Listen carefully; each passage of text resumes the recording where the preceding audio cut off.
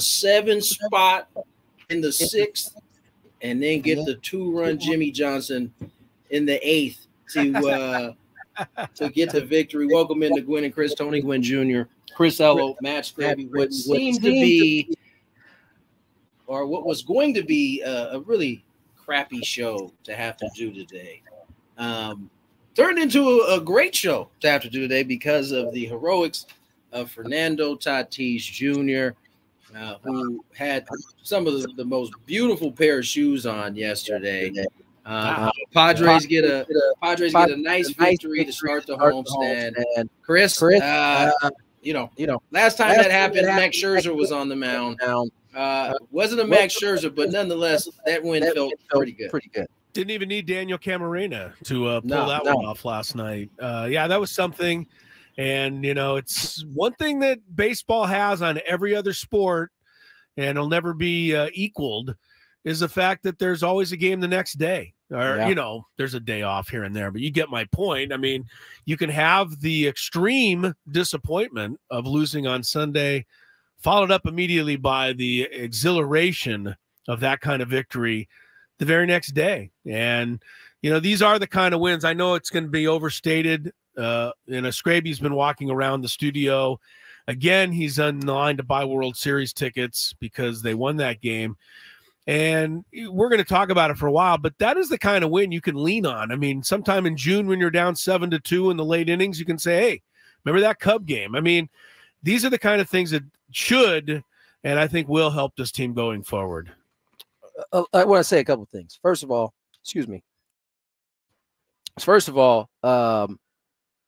what a great call. I said that already, but what a great call by Jesse there at the end. But the other thing I want to say is that clap that up. There was there were some good things that happened in that ball game, aside from the 7 runs and then the 2-run homer. The Padres, I thought, even in the bludgeoning that was happening at the time, they did a good job of continuing to put at-bats together, right? It wasn't paying off. There wasn't a lot of hits, but there weren't any throwaway at-bats.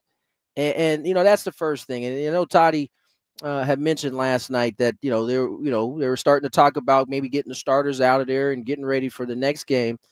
That's a time where you could start seeing at-bats be wasted.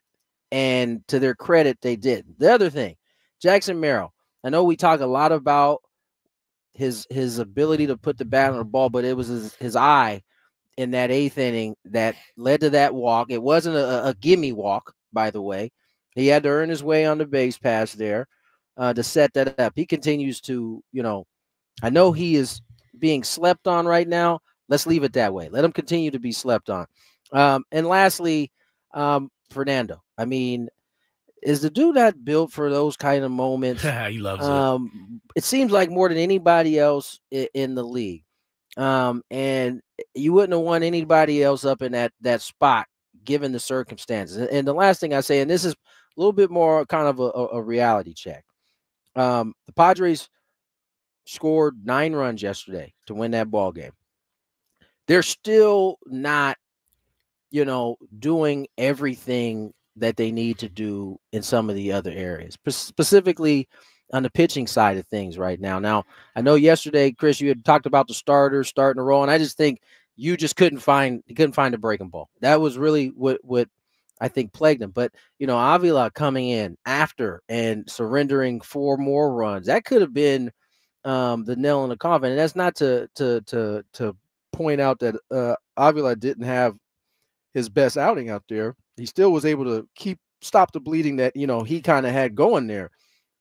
This team is still not executing completely the way they do. And, yesterday was a good night, obviously, but if this is going to be a consistent thing, those parts of the game are going to have to continue. I actually wasn't upset with the offense yesterday. I know they took to the 6th inning before they got going, but I like what I was watching in terms of the ABs. But some of the other stuff still has to be cleaned up, I think. Well, Mike Schultz, he saw the same thing you were seeing, Tony, and that's why he did not pull the plug on that game, because he saw good at bats, and he felt like we got to follow this through for a couple of more innings and see what happens. The other thing, watching the game on television last night, that was April 8th. It sounded like October 8th from the moment Fernando hit that home run right through the end of the game. I mean, the crowd, the crescendo that I could hear through the television, and Don Orsillo watching on television, he's doing equally as good a job as Jesse. He hardly had to even announce when Robert Suarez was pitching in the 9th inning, because the crowd was telling you it was a strike one. Strike two. I mean, every strike that Suarez threw in that 9th inning was a Josh Hader-like reaction to Game 4 of the playoff against the Dodgers. So the crowd really loved it. They were electric. And, Suarez finishes it up, from what I read, with 14 consecutive four-seam fastballs. I mean, he was just juiced up, and he said, here, I don't think you're going to be able to hit this the way I'm feeling right now. From his last outing to this outing, I think it's something like 23 consecutive fastballs. Like, he hasn't thrown anything but fastballs. And I made that point during our game yesterday while it was happening. Like, there wasn't any breaking balls in there. Wasn't the changeup, which is his best secondary pitch. He was throwing fastballs. Not only was he throwing fastballs, Chris, but he was splitting the plate in half. He wasn't even going corners. This was just mano-a-mano. Here's my hundo. What can you do with it? Nothing. Yeah. Cody Bellinger was the only guy got a piece of it, and he popped it straight up in the air. That's a great win. It erases the taste of Sunday, but it leaves you with a record of 6-7. And as you said, there's a lot of work that needs to be done. They got to play a lot better baseball overall. But I think this thing will carry you for a little while. And I was so impressed with that crowd last night. 33,000. Sounded like 43,000, sounded like a sellout. People were just going crazy. The support that this franchise has been getting the last, 4 or 5 years, Tony, or has it even been that long, is unlike what I've ever seen before. I mean, maybe going back all the way to 1998, but once they took the seal off of the coming to the ballpark in 2020, yeah, I think we had that halfway point where we had like the second opening day in 2021. Right. From that point on, it's been the same. Yeah, fans have been really spectacular. You guys deserve a pat on the back for that. And I felt like Suarez just was riding the wave of emotion through that 9th inning, and it was really something fun. I mean, when you're sitting there in your living room, and you kind of got the hair standing up a little bit on your arm because of just the feel you're getting through the television. I must have really felt something in that ballpark. So it did. Great night for the Padres. Now they got to build on it. The other thing that I thought was a positive, I didn't mention this, was Ha-Seong Kim. He had the triple on a good piece of hitting. First they ruled it a single, and I almost pulled the little bit of hair I had out because there's no way that should have been a single. My man was busting it just to try to cut that ball off. He didn't get there. And then his last at bat, he lined the left field hard. Yes, he should have got a better result that time. He should have got a better result. So I'm hopeful that he starts to get going, because if Kim gets going, and even if Manny is still slow to start to pick up the pace that he is, you still got another cog in there that's swinging the bat well. So hopefully. Yesterday was a good sign for Ha-Seong, and he can continue to get back to the level that he's been at. Who else I just want to throw a little mention on too, because I put some shade on him last week, and that's Jurickson Profar. Now the shade I was getting to that. Okay, the shade I put on Jurickson was that I didn't think he's a guy you can count on to be an everyday number 6 hitter. Mike Schilt agrees. He put him 5. But so I'm wrong right now. He's doing more than a credible job, Tony. He's doing a great job, and he's on base 3 times last night, a walk, couple of hits, a run scored. He's got an OPS over 900. That's almost Juan Soto territory. So, if Jurickson Profar keeps this up, they're getting a whole nother level of Jurickson Profar, and that is going to help this team. And it's also keeping Tommy Pham and everybody else at home. Also, listen, I don't know. I can't sit here and tell you with a straight face that he's going to be able to keep this up. But even if he doesn't keep it up at this level, just the way he's played left field, the things he brings to the lineup, he forces everybody in that lineup to look at what a good at bat looks like.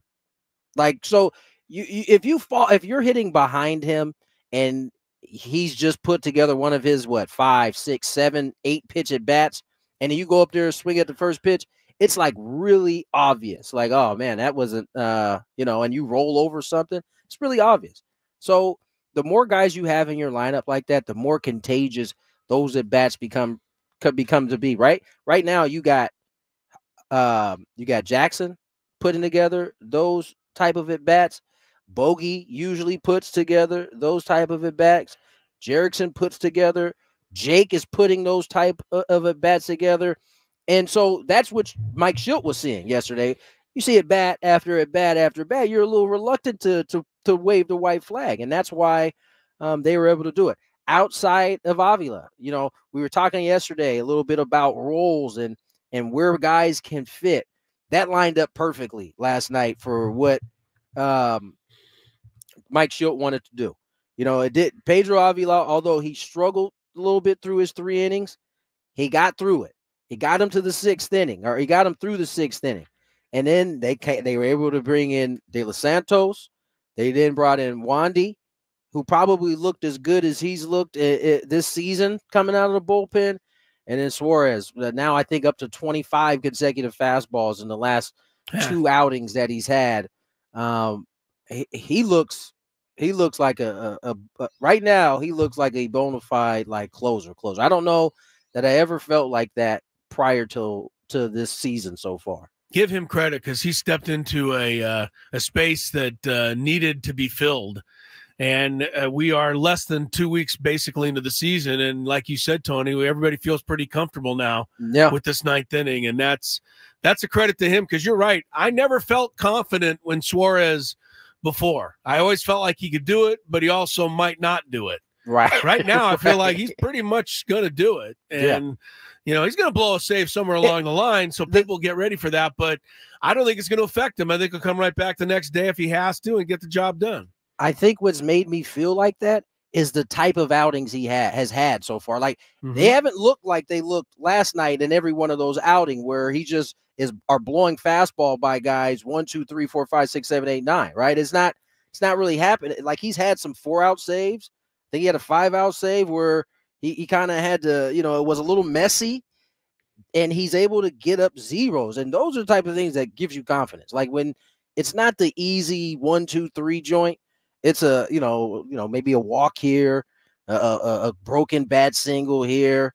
And all of a sudden you got to pitch your way out of it. And he's done a fantastic job. So you're right. He deserves a ton of credit for how things have gone. All right. Let's get to break.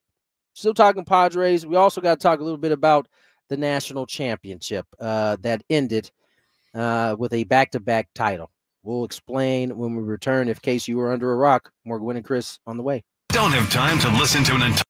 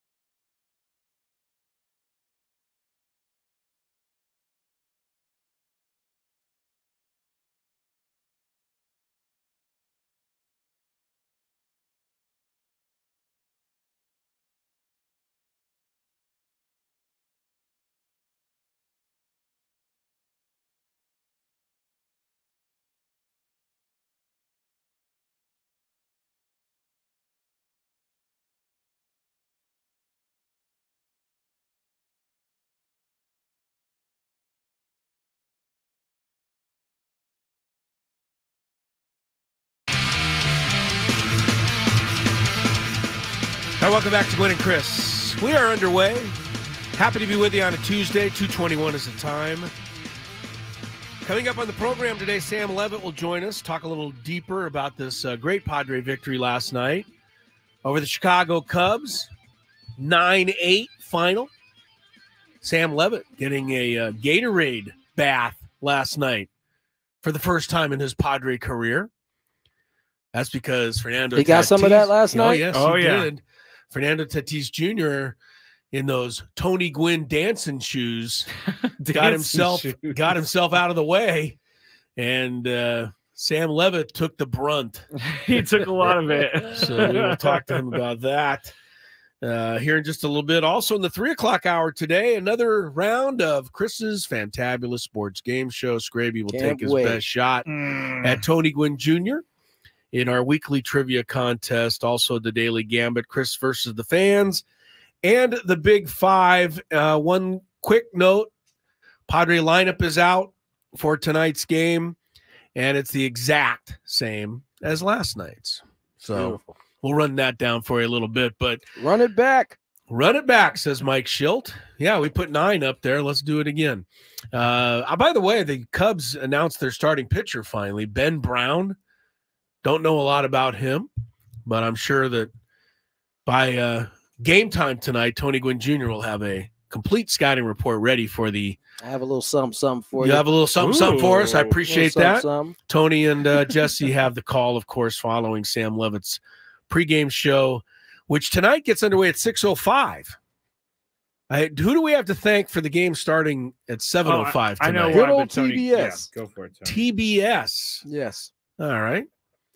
You know, when I was all right. back, I know this is silly, but Skraby loves when I do this because he is a big fan of the great legendary musician Cher. Oh, yes. But way back when I was a little kid, I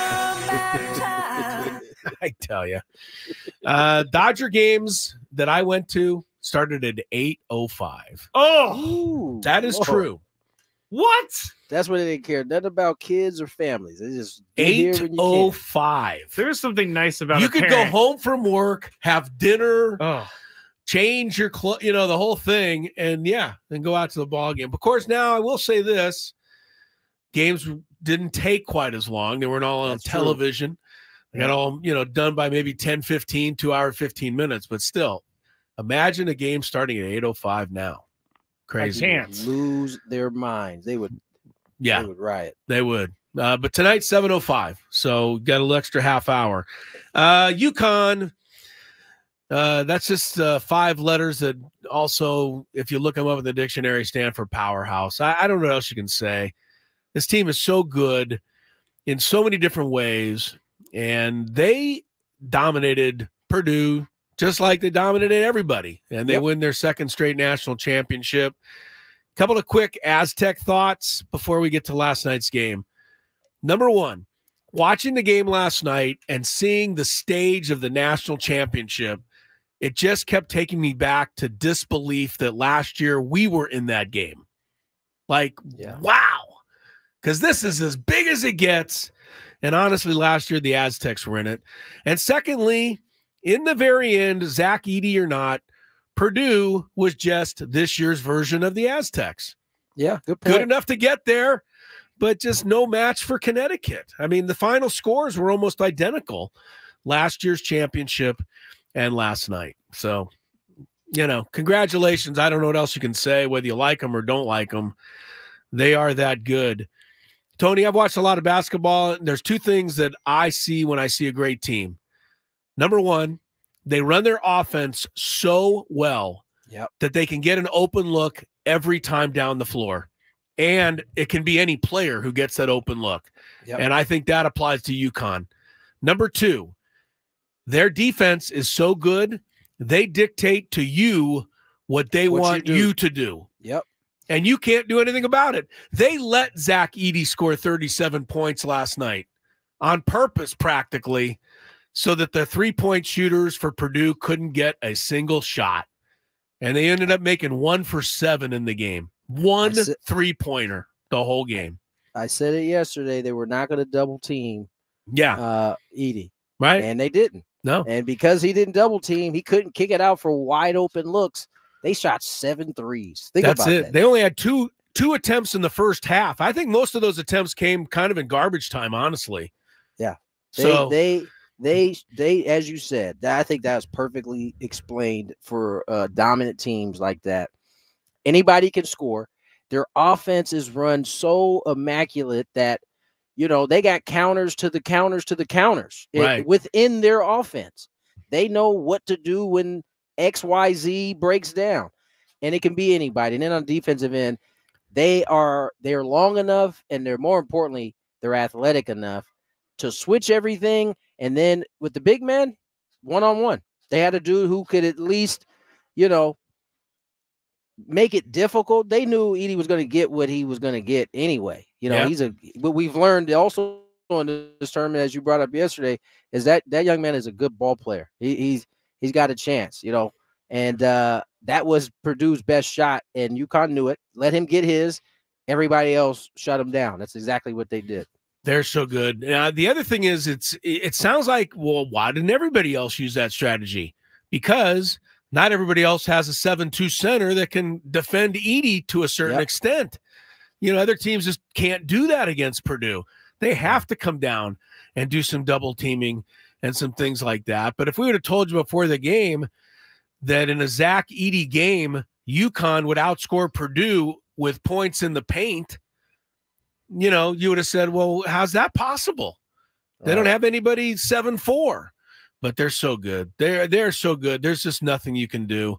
And, Purdue found that out last night. Charles Barkley was on point. He said, UConn just figured Zach Edey not going to score 70 points, so let him score as many as he wants. Right. And that was just really well done. I don't know. The Aztec, I'm trying to compare the Aztecs last year to Purdue this year. And I think if those two teams played each other, I think the Aztecs would have had a pretty good chance against a Purdue, because the Aztecs would have had Mensah, and they would have had a Ledee and a bunch of bodies they could run at Edey. And I think Brian Dutcher would have used the same strategy, defensively. And I think that Aztec team, would have matched up pretty well with this Purdue team. But in the end, they win 12 straight tournament games, all by 13 or more points. And crazy. The Aztecs can, say they were a bit of a footnote to this history because they lost each year to UConn. And the good news is the Aztecs have made the final Sweet 16 now 4 times in program history. The bad news is UConn has won the championship every one of those years. So it's kind of annoying, to be honest with you. Somebody brought this up today, too. Where is and what is going on in Storrs, Connecticut that gets kids to go there? I don't know. This is from what I'm told. I've been to Hartford, Connecticut before. Beautiful this time of year. Okay, but it's not Storrs. It's an hour away. It's called Storrs? Stoors. That's where the campus is. There's nothing there apparently. There's nothing near there. I guess that's why that's why they're so locked in on hooping. I guess so. Out there. But I mean, Gino Ariyama has built obviously the all-time power there, and now the men are, they got to be considered the all-time powerhouse of this era. I'm sorry, Duke. I'm sorry, North Carolina, but you're not these guys. You can make the argument that that's all of the 2000s, really. I mean, this is, what is it, their 5th title since 2000? 5, and the other one was in 1999. So good enough to it's tell. 6 and 25 years. Brian on the chat says he grew up in Connecticut and there's nothing to do. It's in the middle of nowhere. They're locked in on hooping. They go to the gym, they go to school. They go to the gym, they go to school. They go to eat, they go to the gym. Yeah, but how do they get them to go there in the first place? There has to be more exciting places that kids would want to go. Clearly, these kids are at both programs are very motivated by basketball. And so you get the right kind of person in there that wants to eat, sleep, and play basketball. That means you're going to have a good I don't think program. they have time for to be honest with you. You always have time for what. I wanted to say one thing about watching UConn play, and Jay Wright did a really good job on the breakdown after the game. but I'm going to go a little, get off my lawn, older guy. I still love the game of basketball when it's played beautifully like that. Yeah. All 5 guys at the offensive end are moving at one time. And if you watch an NBA game, unfortunately now they just don't need to do that. They can give the ball in a high ball screen and everybody else get out of the way. And the NBA players are so good they can score and you can't stop it. So why do anything else?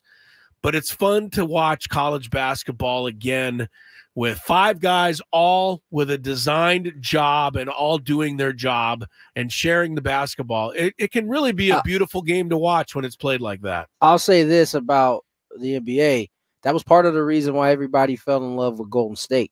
Because, I know we focus in on Steph Curry pulling from 35 feet out, but part of what made their offense so good is that you had people back cutting off of back cuts and the ball's moving around. That's kind of why they were a dynasty during that period of time. But you're right. That basketball is very entertaining to watch, whether you're there in person or whether you're on TV.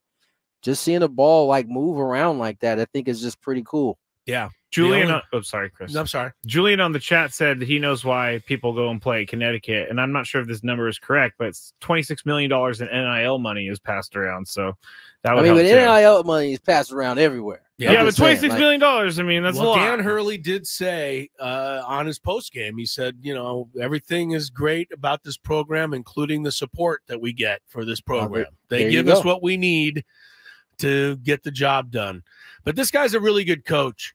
And by the way, he goes a little crazy on the refs. I will say that. I had to how about him rewind pushing his own player? Yes, I wouldn't even know what to call that. Hey, remember when you got mad at Nate Oates? Why aren't you furious with Hurley? Because he's a winner. Oh my goodness. I don't know, but I did. When I saw that replay, I was like, I don't even know what I would call there. I've never seen a coach do that. Actually, do you think he blacked out? Because I swear, when I was watching him argue that on the sideline, he was saying that he didn't touch it. Yeah, the ref looked at him and said, "Coach, you just shoved your own player. You literally put your hand in his back and pushed him in the direction you wanted him to go." It wasn't even a close, call. No. It was obvious. Yeah, Dan Hurley's a little bit wackadoodle, but. I will say this: a lot of geniuses are, and this guy's this guy's a pretty darn good coach. I know we got to get to break, but I'll also say this: they get that support. They're only having the support, really. UConn's football team, they any good? They don't have anything really. It's all basketball and baseball. I think. Out there. Good point. Yeah. All right, we'll take a quick break. Talk more baseball. Padres great win last night, as we know. Sam Levitt. How did he end up with the Gatorade bath when it was all said and done? We'll find out next on Gwynn and Chris.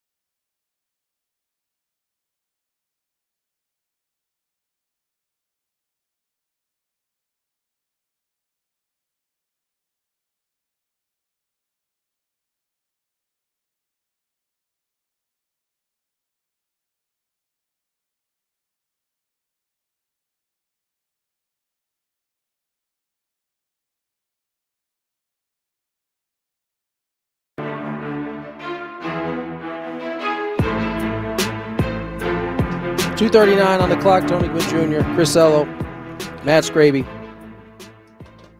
Sam Levitt will join us here shortly. The Odyssey app lets you jump back to the moments you missed on 97.3 The Fan. While you're listening to 97.3 The Fan, you can see what you missed and click to listen on demand. Missed a guest, feature, or if some crazy thing has happened from earlier, we've got you covered. Download the free Odyssey app, search 97.3 The Fan, and tap earlier today and get started. One thing real quick, Tony, before you go on tomorrow, tonight's game's at 7:05. Tomorrow's game is a weird start as well at 3:40. But I want to just alert everybody. Tomorrow is the Skrabinator Day in the suite, the Odyssey suite, Matt Skraby, inviting all of his listeners, and he's giving out tickets. And tomorrow, Skraby's hosting? Skraby's hosting the big party in the suite tomorrow. I am. Tickets have been accounted for. Yeah, I know. So. He had like over 500 signups to win tickets. The Skraby your Chronicles following is starting to blow up there, player. Man. The Skraby Chronicles, we wouldn't get 500 people sign up to sit with us in the suite. As Chris said so nicely yesterday, a bunch of people signed up for free Padres tickets. Yeah, it is a little surprising, isn't it? No, I'm very excited. And I even got the preliminary green light on a Skrabinator Night Part 2 later in the year. Yes, because he's already of the sold the front office here I did. on a second occasion. Yeah. I don't know if this will help or hurt your celebration tomorrow, Skraby, but I am planning on coming by to say hello. During the festivities tomorrow. I'm so excited. I'm supporting the Skraby Chronicles. I'm just kidding. I invited Chris down there. You invited me down. I'm going to come down and say hi and watch a little of the ball game tomorrow. I think the guy we're about to talk to is going to stop by as well because he's, let's be honest, the most popular guy. He's the biggest hit we've got on the station for sure. Is he dry yet? I don't know. Let's ask him. He's here. Joining us on Gwynn and Chris is none other than Sam the Great Levitt. Sam, how are you, man? You dry up, man? You look like you got a nice dose of Gatorade last night. I did. The jacket got wet. The pants got wet. My hair was dripping. Yes, but I did dry off. It's funny. It looked on the video and like in real time, like it was somewhat bluish Gatorade, but it was pretty light. And I got to tell you, my pants, which were, khaki colored pants, I had no stains on them. Probably have to get the jacket dry clean, but I got fortunate. That was one of my older jackets last night. But yes, a first for me in my baseball career, a Gatorade bath. And I didn't take the brunt of it. Fernando definitely did, but I got part of it. So I do feel like I was initiated into the Gatorade cooler bath club. Are you going to send a bill to Manny Machado, whoever it was who tossed the Gatorade, that is going to force you to have a bill at the dry cleaner, or are you just gonna eat this one yourself? Well, there's no doubt that the guys that were involved, Manny and Fernando, could afford it, but yes, but I'm thinking Odyssey and Adam Klug. Maybe they'll cover that it. You go. Now yes, you're please thinking. Charge them. Yeah, please take it out of my salary, Sam. Make sure you take it out of my salary. That's good. I would say I don't know, man. That might be tough. That might be tough to get that back at that point. I will ask you about being in the building last night because this ball club was down 8-0. And Chris kind of brought this up when the Padres scored the 7 in the 6th. It was as loud it was as loud in this building as I've heard in quite some time. What was your take being in the building and kind of seeing the comeback come together the way it did? Well, I thought the building was actually pretty loud on the Cronenworth home run. And I think that's a credit to the fans here in general. And I don't just say this to say it and because we've got an audience full of Padres fans. I always feel like the crowd's into it, no matter really what the score is. When something good happens for the Padres, the fans here generally respond to it. And I thought it was that way last night after the Cronenworth home run. And then it sort of built from there. I thought obviously the momentum offensively the Padres had, but also in the stands by what you heard from the crowd. You could really feel it on the Kim 2-run triple in the blink of an eye.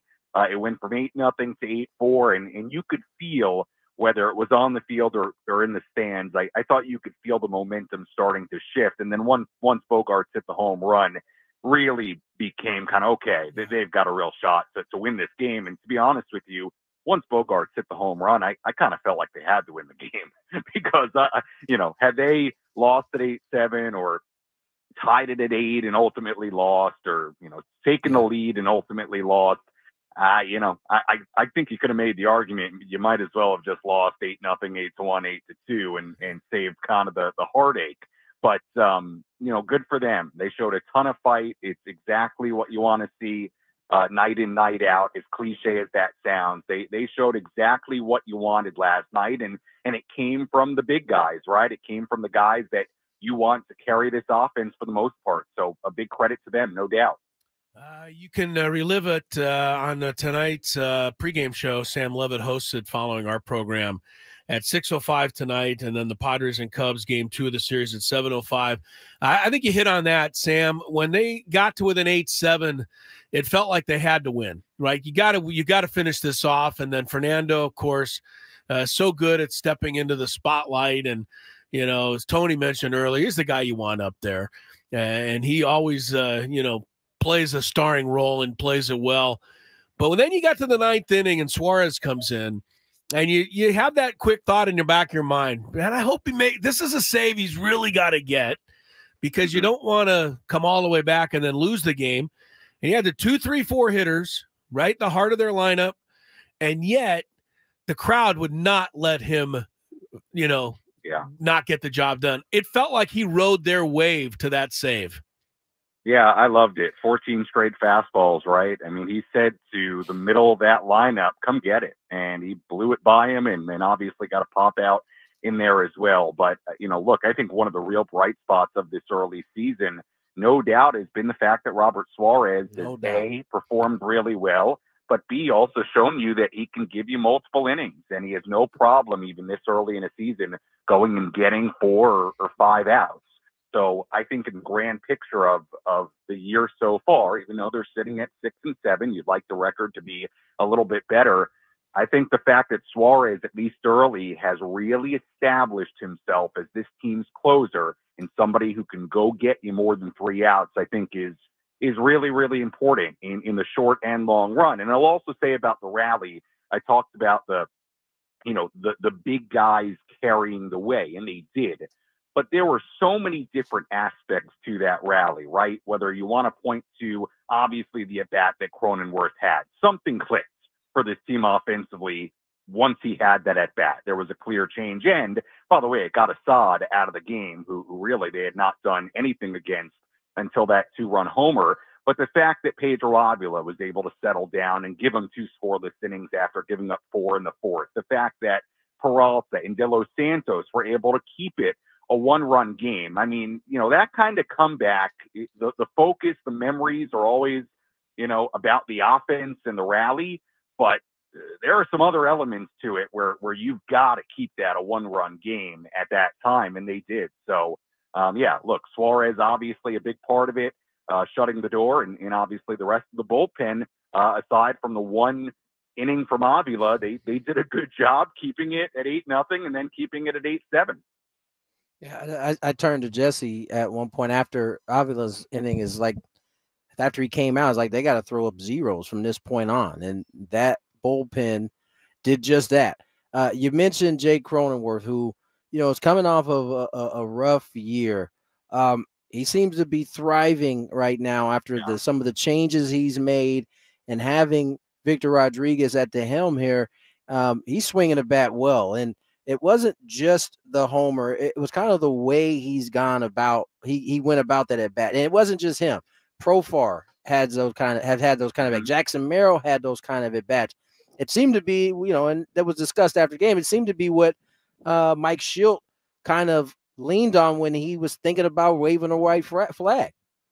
Yeah, I mean, the fact that they were able to grind out at bats like that, and you said it, Tony, whether it was Cronenworth, whether it was Profar, whether it was Merrill, the fact that they were down 8 runs, and Cronenworth in particular in that spot was able to grind out that kind of at bat, and then ultimately have the result he did, with the home run. Yeah, I mean, I hope it says something about this team. I mean, in the first week of the year, we talked a lot about, early signs and indicators, right, that this team was different than what it was a year ago. And then we have the 6-game stretch before last night where the offense isn't doing really much and they can't score then a few runs in a game. And you've got some of the memories and the feelings and some of the things and problems we saw last year sort of creeping back in.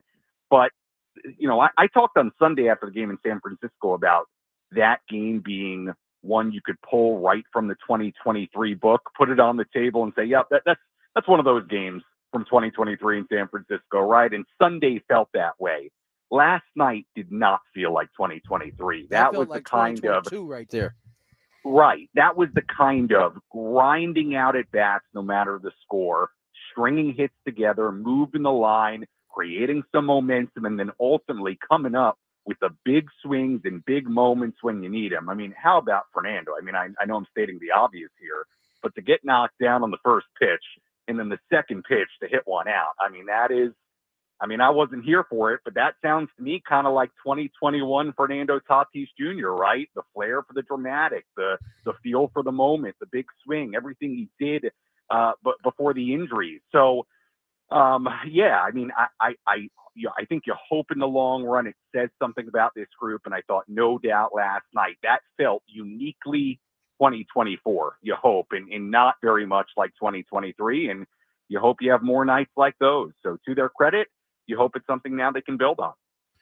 I don't know. You can talk all you want about that game last night, but I think it all comes down to Spike Lee, and I think it's got to be the shoes. It's got to be the shoes, Mars Blackman. Yeah, not Spike Lee. Spike Lee as Mars Blackman. It's got to be the shoes. Fernando is nothing if not an entertainer, Sammy. And I think that this is one of the real pleasures that we're getting from watching this guy play on a daily basis. He lives for running out there to right field before the game and stirring up the crowd. He loves, giving them a little extra flair with the shoes and a little extra flair with the dramatic. And by the way, Skraby said he timed it and he ran around the bases in exactly 19 seconds. Whether he did that on purpose or not, it's still another tribute to Tony Gwynn. Just talk about covering this guy and just being around him. Yeah. You get to do something that not very many of us do, and that's, interview him. We've been begging for a Fernando interview, if any Padre people are listening, for a while now, and we haven't had him on this show that I can recall in a while. Yeah. So, I mean, you get to talk to him all the time. I mean, he's so fun, and he's such an amazing presence. Yeah, I think there are a few things that stand out about Fernando when you hear from him every day and you get the chance to talk to him. Number one, I think he's somebody who really understands his responsibility as a key player, as a star in the game and for his team. I mean, I don't think it's talked about enough. Throughout last season, I mean, he was up there in front of the media most nights talking, right? And accountable, and I just find him to really understand, what he means to this team, what he means to this city, how important he is, the responsibility he has between the player he is, the contract. The vibe I've always had is that he really gets it, and he understands what that responsibility is. And he's somebody who obviously plays with joy and energy, and he's super fun to watch. And it's part of why he's so electric. It's part of why the fans love him here so much. It's part of the why, younger fans love him so much, because he just brings this joy to the game.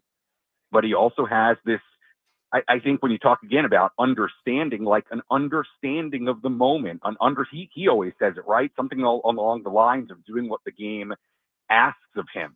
And I just think he understands what a game is presenting, what situations present, and kind of gets what his role is and understands that he's got to step up and be that guy when his team needs it. And again, I know that sounds super cliche, but we saw it in 21, and man, we saw it here last night. So, I'm always impressed by just Fernando and what he continues to show. And obviously he went through a lot, in 22 and then coming back last year from the suspension and the injuries. But I'm very, very excited, to see what what his mid to late 20s look like, and really the next decade or so, because I think there are a lot of great things ahead, and he's going to be a real force and a real kind of leading part of this team, no doubt. Pray for health, because if he's healthy, yeah, it's going to be, the sky is honestly the limit for Toddy. Sam, as always, man, terrific job last night, and thanks for coming on and kind of peeling the curtain back for us. All right, guys, thanks so much. Appreciate it. Sam Levitt, Gwynn and Chris. Let's get to break. When we return, roster move for the Pods. On the other side, more Gwynn and Chris.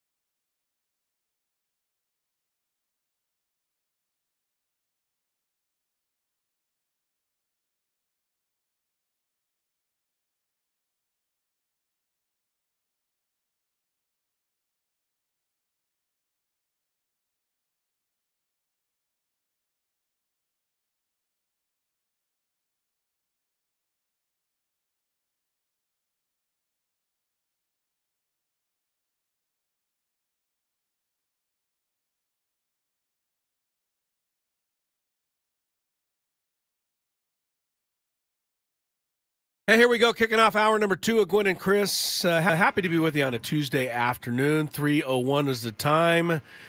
We are rolling towards 6 o'clock tonight. Padre game, half hour later on the start time. So Sammy Levitt's pregame show gets underway at 6:05. Padres and Cubs at 7:05 tonight. No Joe will be on the hill tonight for the Friars. Ben Brown, young right-hander, who Tony Gwynn Jr. is furiously doing research on, will be the starting pitcher tonight for the Chicago Cubs. I want to remind everybody, this hour brought to you by SafeLight. Got a cracked windshield? Go to safelight.com now. Schedule your free mobile service. Let SafeLight come to you. That's safelight.com. Conditions may apply. SafeLight repair, SafeLight replace. Yes. They got extra bang for their buck on this one. Boy, they did. And I know that they're happy about funny, it. As I've started to kind of watch some of the Curbs now that the season's over. Curb Your Enthusiasm ended. I think the first episode of this season, there was a kind of a jingle that we all know. I can't remember what it is, and she comes in singing it at the very beginning of the episode. Yes, and it was annoying Larry. Yeah, the final Curb Your Enthusiasm episode was this past Sunday night. 877. Wait. Yes, it was Cars for Kids. Is that the one? Yeah. One of those. K-A-R-S. Everything annoys Larry. That's the cloth from which I'm built. We have a couple of tickets to give away also. Not right now. Chris knows. Put the phone down. Put the phone down. But we're going to give you a couple of tickets to the Padre Cub game tomorrow. First 40,000 fans tomorrow are going to get a Manny Machado bobblehead. You can get your tickets at padres.com/tickets, or stay tuned to the program. You can win a pair right here on Gwynn and Chris. And this is not Scrabinator night tickets, just for anyone who's going to show up. And right. I just want to make that clear. Yes, the Scrabinator tickets are all accounted for, but we do have a couple of tickets left to go to the ball game tomorrow. So stay tuned for your chance to win. Best of luck on that, and we'll let you know how you can win in just a little bit. Skraby has his hand up. Either that or he's giving me a Brandon salute. On the chat salute. Brandon on the chat has a great idea for the countdown. Ideas, commercial melodies like the Safe Light or for an upcoming countdown. We are farmers, something like that. Dun, dun, dun, dun, dun. Yeah, it's quite amazing how those things stick in your head. It is quite amazing. Oh, here comes Jorge. 877 cash now. JG Wentworth. JG Wentworth. Call 877 cash now. That's the one she was singing. That's the one. It wasn't Cars for Kids. No, she was singing that one. Almost sure. That's a good idea, Brandon. That's a good idea. Put that in your bank of knowledge, Skraby. There was one move made by the Padres, a roster move. Somebody was sent down, and somebody was activated. I would ask you guys if you cared to guess, but I know you already know. So it's interesting, though. I wouldn't expect this guy to be sent down at this point, but it's not shocking. And at the same time, I understand the move they're making because Brent Sullivan coming up, from what I've been reading, has been raking the ball in the minor leagues, and he gives the Padres a little more maneuverability. What was the numbers, Dave? Third catcher.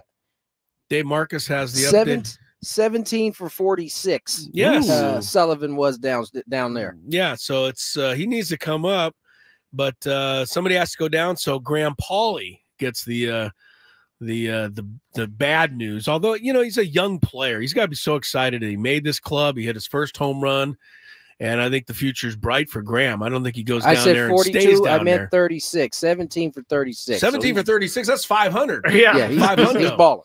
I didn't mean to shortchange him like that. No, you shortchanged him. Yeah, he's hitting 500 pretty much. So, Brett Casey Sullivan. Who did he play for? The Aztecs or somebody? Brent Sullivan comes up and can I ask you, are you saying Brent or Brett? I'm not sure. Okay. Honestly, I'm not sure. Thank you. Just at least you're honest. I believe it's Brett. All right. It's Brett. Yes. Thank you. Just want to make sure. I don't have to make that distinction because I don't broadcast the games. I think he used both because he wasn't sure. He said I just Brent used them and he said both, Brent. and I figured that you would hear what you wanted to hear out there. I'm just trying to save you, Chris, before we get 10,000 messages. Oh, I know. We'll get them for sure. Padres got 7 runs in the 6th inning last night. Did you guys say who went down? Yes, I did. Graham Pauly. Where was I? I don't know. He said Pauly. He just didn't say his first name. Gotcha. He said Pauly. Yeah, right. Pauly's going down. Padres 7-run 6th inning last year. 7th time that they have scored 4 or more runs in an inning this season. So that happened in their 13th game. Last year, it took them 76 games for that to happen. Yes. So wow. Little sign that things are a little different this year. They're putting the crooked numbers up there. And I think they lead baseball in that category in terms of 4-run innings. They just got to get some more innings, but it's all still a nice work in progress. I didn't ask Sammy this. Do you think, Tony, as it sits right now, the euphoria of last night, do you think, I don't know, by the end of May, the Padres will add to this roster? I mean, signing a free agent, is that too difficult of a question to ask? It's not a difficult question to ask. It's a difficult question to answer. I don't know that they will make a move by May. I don't know that I don't necessarily think there's a real time frame right now. I mean, right now I think it's a fill out process. I think they're still evaluating, I would guess. We're 3 weeks in the season? That's 2 it. weeks? Yeah. Yeah. So but I mean, it also needs to be known that if you are of the mind out there that thinks that they should add, the other teams in baseball don't have to wait for you to make a decision. They can add if they want to. So there's that risk if you wait. Yeah. But at the same time, like I said, maybe they don't think they need to wait. They don't need to do this. It's hard to answer. It's hard to. Well, the team they're putting out there right now is getting the job done half the time. So I don't know that anybody they sign is going to change that dramatically. Is what I think they're looking at. That's what they're thinking. Yeah. What are you thinking, Skrabe? I'm always curious to get your thought on this. You think they got to add? It's clear he doesn't have any. He hadn't had any thoughts about it. I have had thoughts. I have a thing called got the his own Skraby show.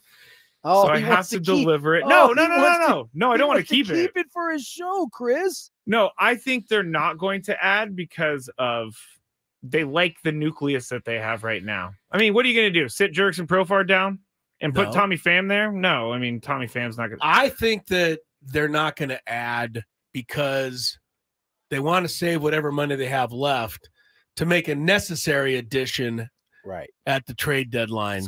Just considering they think they're going to still be in contention, and we all hope that they're going to be in contention. And if you add now, you may not be able to address a need at the trade deadline. Good point. Kenny says on the chat, it's the $1 million question in a couple weeks. What do we do with DH when Manny goes back to third base? We deal with that in a couple weeks. That is why I don't think they'll make a move right now, is because they don't have to. When we start getting closer to Manny moving to third and us needing a DH, then you start to kind of have that a little bit before then is when you start to have it. It sounds like end of April is what the kind of soft time frame is. Yeah. So, around that time is when the discussion starts to happen. It's a strange season already when the Pittsburgh Pirate fans are starting to feel their oats, so much so that when former Padre David Bednar blew the save today in Pittsburgh's loss to the Tigers, he was booed vociferously by all of a sudden, these Pirate fans who expect, win, win, win. Pirates are now 8-3 after Bednar lost the game today. Or maybe they know it's coming and they just are holding on. Just getting it out of the way early. I feel like this is the exact same thing that happened last year. It is. Yeah. Except they got all the way to close to the All-Star break before they started to kind of do what the Pirates do. Yeah. Remember when I was the biggest Drew Maggi fan on the planet last year? Who? The guy on the Pirates who was in the minor leagues for like 13 years and finally got to play? Don't remember. Oh, poor Drew Maggi. Honestly, I don't. I know you were locked into a baseball season, but these are things I remember. Do you remember, Chris? I barely. I do remember you talking about this guy. David Bednar, by the way, was one of those guys that the Padres traded to the Pirates. Yes. In the Joe Musgrove move. And he's been an all-star for the Pirates.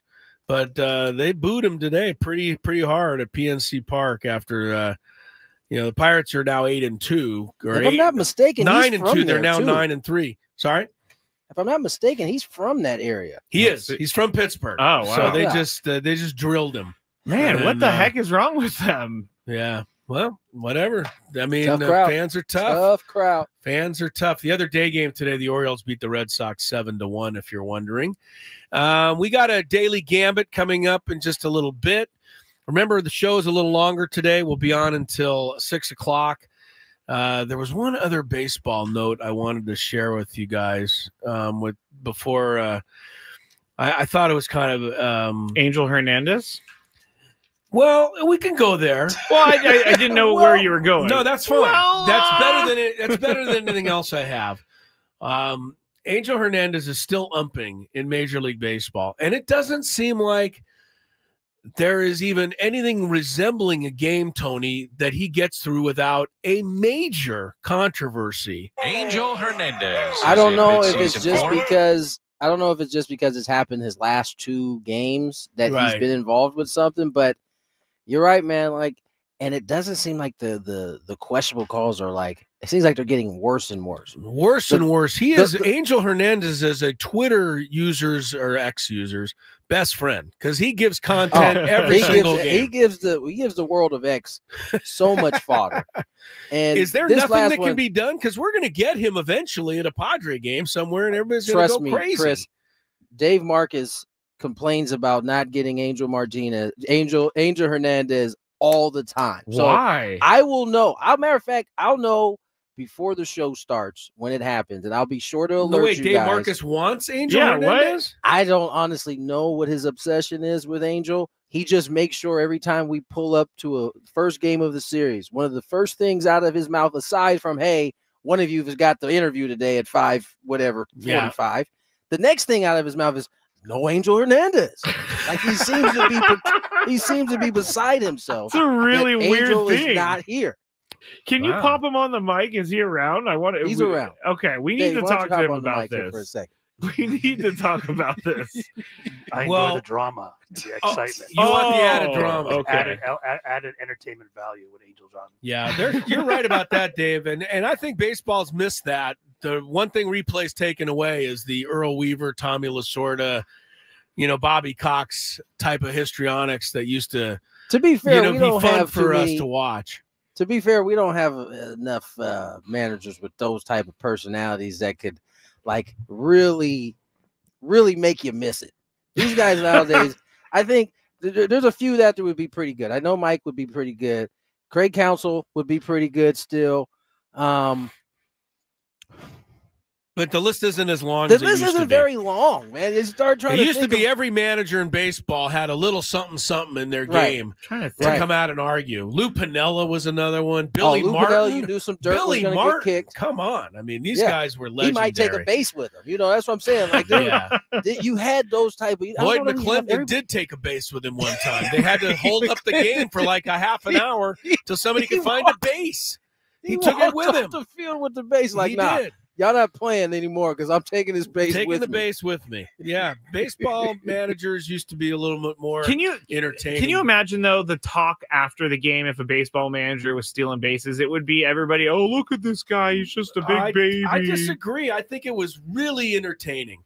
Yeah, we all understood it wasn't like he just took the base. It was a bad call at the base. He was basically he was arguing a call, and It's no different than Lupinella covering up the home plate. He's like, you don't need to see this because you're already not seeing it, so I'm just going to cover it up even more. That's really funny. Sean on the chat says we need more Dave Marcus, and we've been working on it. We always have the. I talked to Dave last week, and he said he's up for doing a segment again this year. This is news. Oh, it is. Yeah, I don't know. Dave is a little, he doesn't want his star has come, and he seems to kind of like it where it's at. He doesn't really want to. I don't think he wants to keep coming on, man. I just have this feeling he is tapped out. Wow. Dave, is that true? Never said that. Oh, sorry. He said he never said. He said he never said that. All right, we can do a half season of Get to Know Dave. We don't need to do it weekly. We could do bi-weekly, or if you'd like. yeah, whatever Dave wants. We just want Dave on the show. He doesn't want to be typecast, ladies and gentlemen. So I think that's probably why we're dealing with. So we'll come up with a different way to get in. Typecast.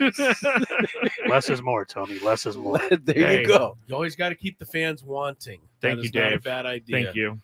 All right, we'll take a quick timeout. Tony's got to get ready for the game, but he'll be back with us for several segments, including the Fantabulous Sports Game Show, which is coming up at the bottom of this hour. When Skraby and I return, we'll hit the Daily Gambit after traffic. From the 97.3 The Fan Traffic Center, here's Kelly Danick. Good afternoon. A couple of problems already. Crash being cleared out of middle lanes on northbound 805, just past El Cajon Boulevard. Also a collision on South 163, just before the 5. It's over to the right shoulder. Also getting reports of a possible vegetation fire, West 52 past Mast Boulevard. It's over to the right shoulder. I'm Kelly Danick with Gwynn and Chris, San Diego's number one sports station, 97.3 The Fan. Listen to your favorite 97.3 The Fan talk shows break down every San Diego.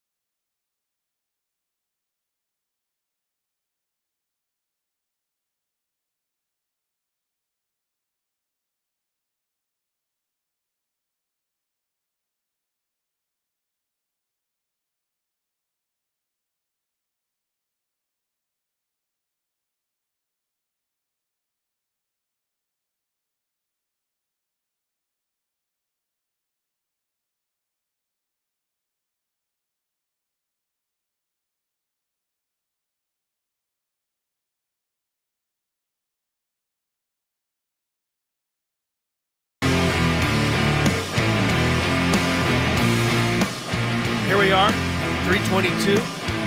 Crisello, Tony Gwynn Jr., Matt Skraby around to Chris's Fantabulous Sports Game Show is coming up in about 10 minutes. Stick around for that. Skraby, prepare for that. How am I supposed to prepare? I don't know the topic. That's right. I do. Never mind. You have a feeling? No, not really a feeling, but I feel like I'm due. I hope today's the day. At some point, I really hope today is the day. It's been a drought for you in the Fantabulous Sports Game Show for sure. That's coming up. Stick around for it. You can play along. A couple of quick college basketball notes before we get to the Daily Gambit. UConn, this is seems like a non-story. In the final AP poll came out today, and they ranked Duke number 1. No, of course they didn't. UConn's number 1. Yes. Right? Aztecs finished 17th in the nation. Not bad. That's not bad at all. Not a bad season coming off of a national championship appearance and losing half that team. No, and not so bad that they finished ranked because they were fighting against the rankers all year long. They went in and out of the rankings all year. They finished 17th in the nation. One other college basketball note that you will love, Skrabe, although I don't think it's going to have any effect. Your guy, Kareem Abdul-Jabbar, otherwise known as Milk Chamberlain, otherwise known as Larry Nerd. You can't do that anymore, though. Huh? You can't call him that anymore. Why not? Because he's leaving Indiana State. Yeah, he can't be Larry Nerd anymore. He can be the other two, though. Robbie Avila, Indiana State. Into the transfer portal he goes. So, I don't know, you're going to put a call into Brian Dutcher and beg him? For I'll say one thing, Avila, me, yes. Wouldn't that be something if he came here? Avila can play. I mean, watching him, the 2 games I watched him in that NIT, he's a brilliant passer for a big guy, and he can shoot. Yeah, he's a scorer. I don't know about his defense. That's something. Who cares about defense these days? Well, Chris? the Aztecs do, and that's one of the reasons why they're so good. UConn's on-campus celebration last night, mostly peaceful. Thank you, UConn students, for not tearing apart the entire campus last night. Yeah, that is good. That is Are good. they just getting so used to it now that it's just another night? Remember we said last week they took down all the light poles and everything so that people couldn't tear them down themselves. And one final thing, which I found interesting, but not shocking, 14.8 million viewers, the average for last night's UConn-Purdue game. Wow. Falling 4 million short of the number who watched South Carolina beat Iowa in the women's final. Do you think that's a time thing? Sunday is a much better day for this stuff. Monday night doesn't seem like a great night. I don't know. This thing's been Monday night forever and ever and ever. It's been established. I think this is just impressive for women's basketball. That's all I think. So I agree. All right, let's get to the Daily Gambit. Do you like money? I think about money a lot. Do you like money without doing anything? Winning. Do you want to make money while watching sports? I think Washington is immortal luck. Washington! Woohoo! If you answered yes, this is your segment. Just don't blame us when you lose. Well, nothing is ever your fault.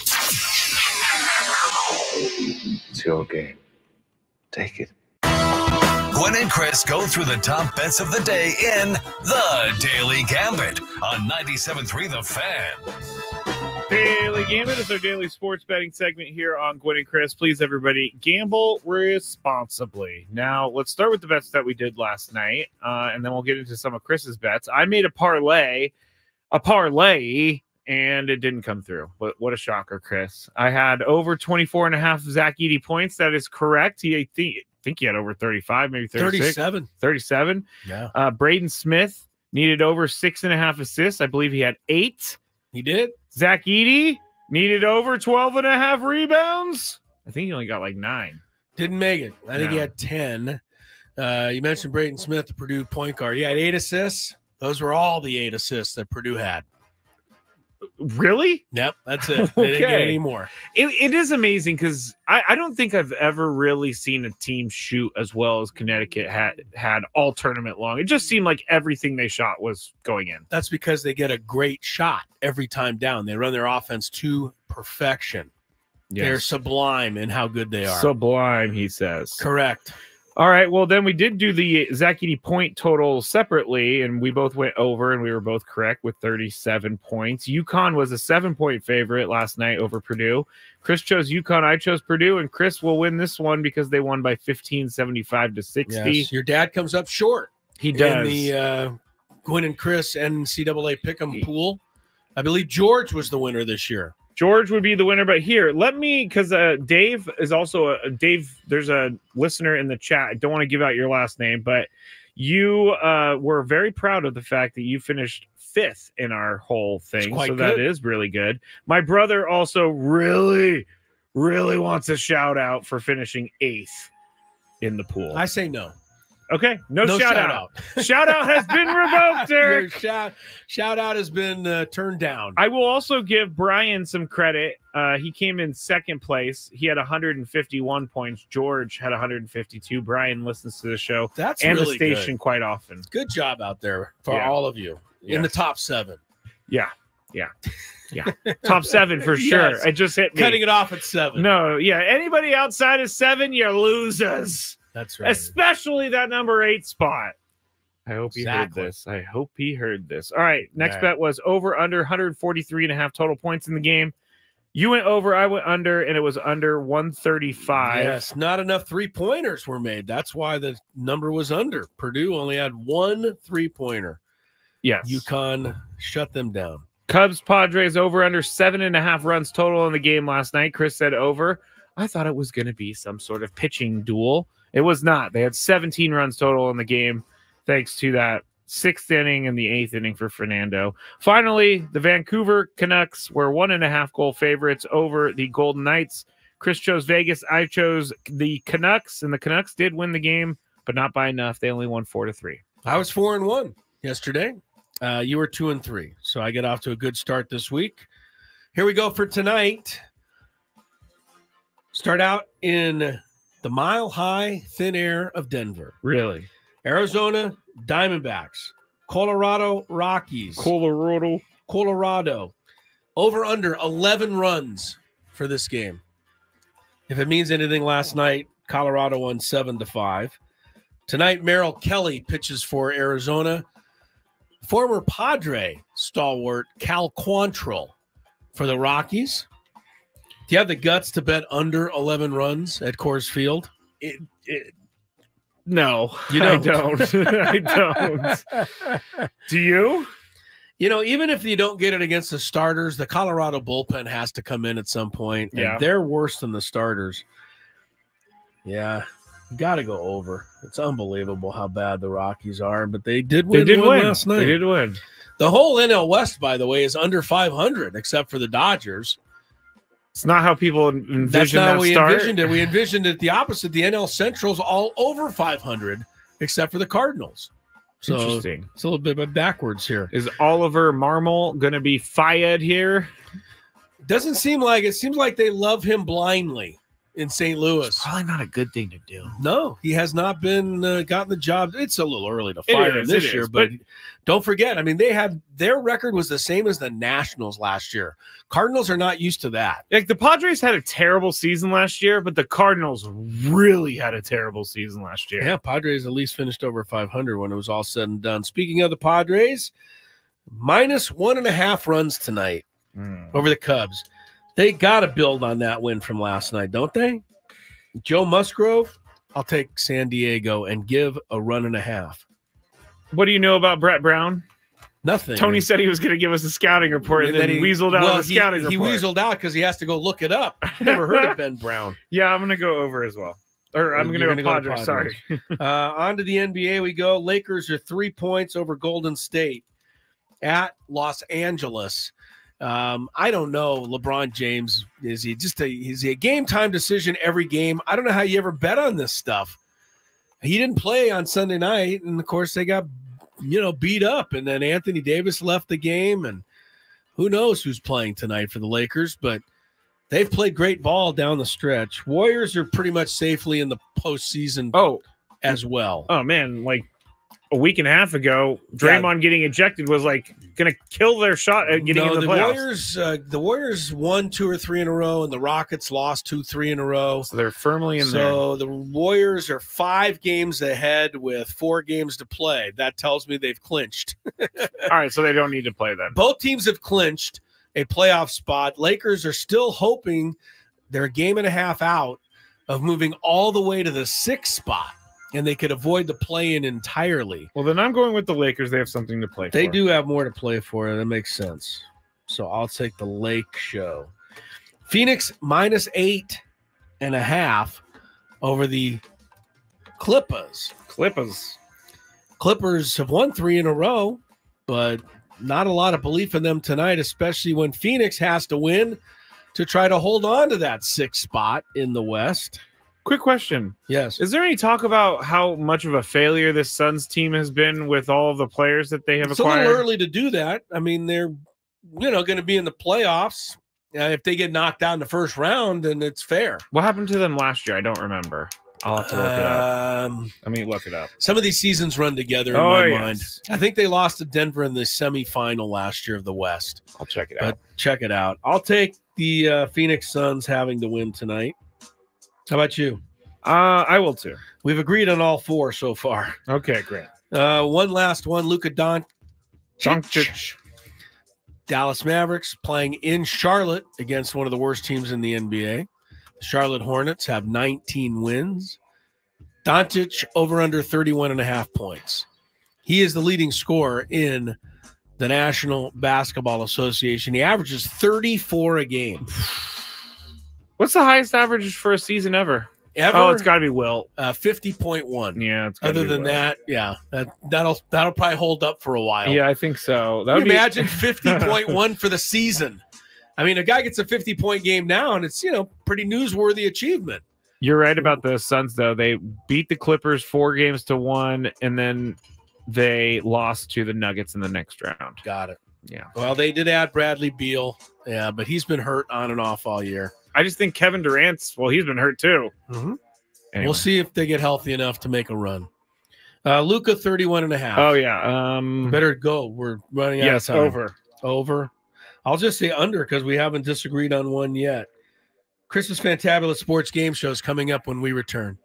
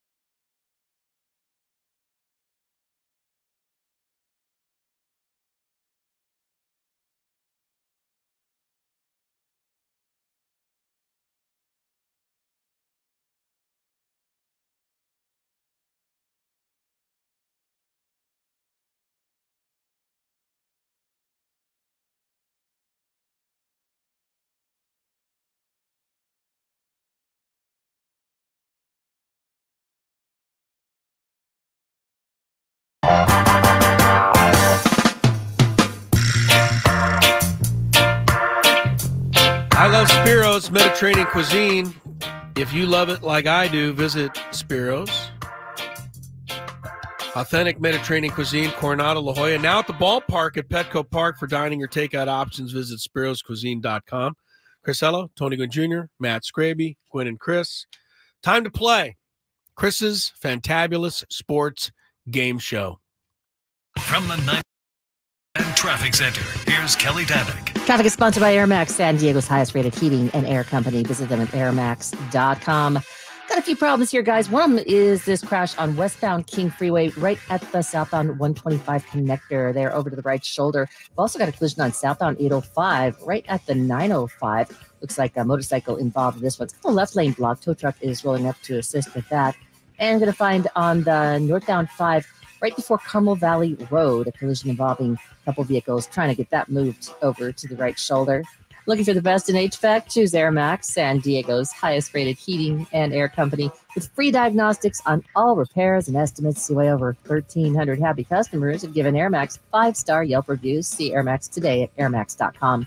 I'm Kelly Danick with Gwynn and Chris, San Diego's #1 sports station, 97.3 The Fan. Hey, all you beautiful people out there, it's time to play one of our favorite games of the week. All right! We like to call it... Ooh, I'm going to go. Chris's Fantabulous Sports Game Show!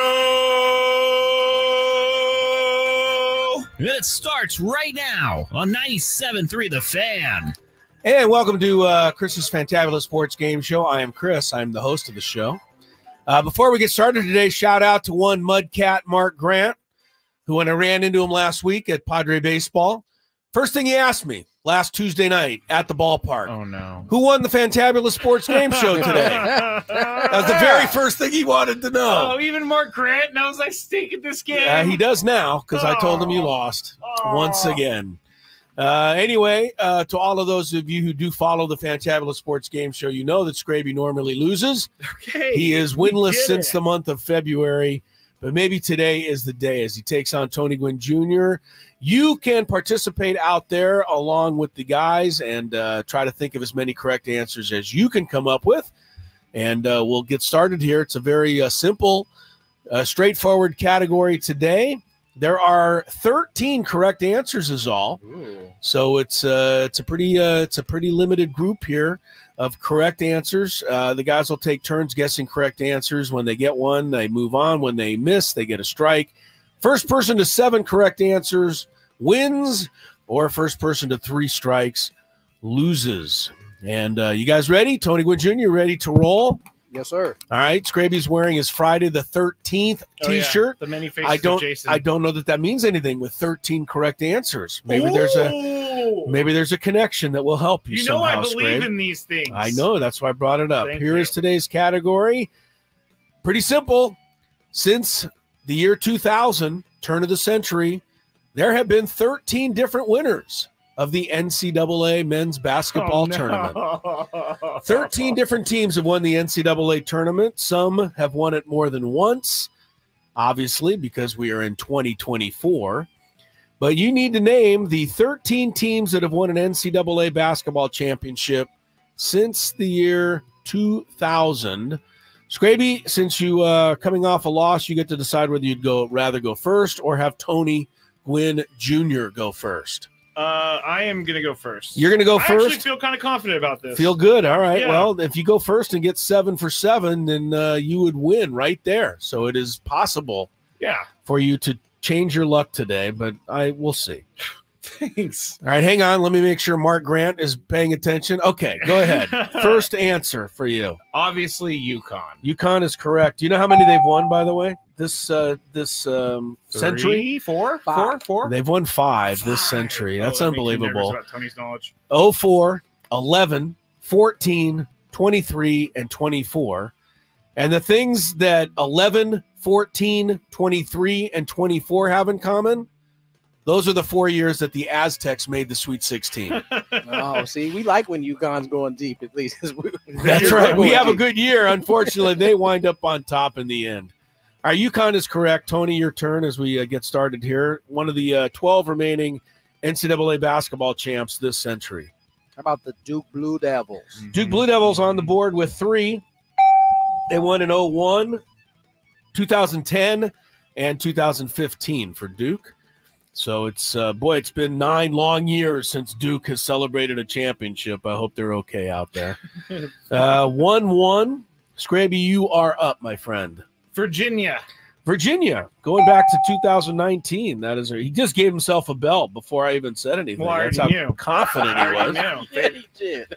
Virginia won it the year after being eliminated by a 16 seed in the first round. Purdue nearly was able to match that feat, but obviously came up short last night. Virginia, do you remember who they beat in overtime of the national championship game in 2019? I do not.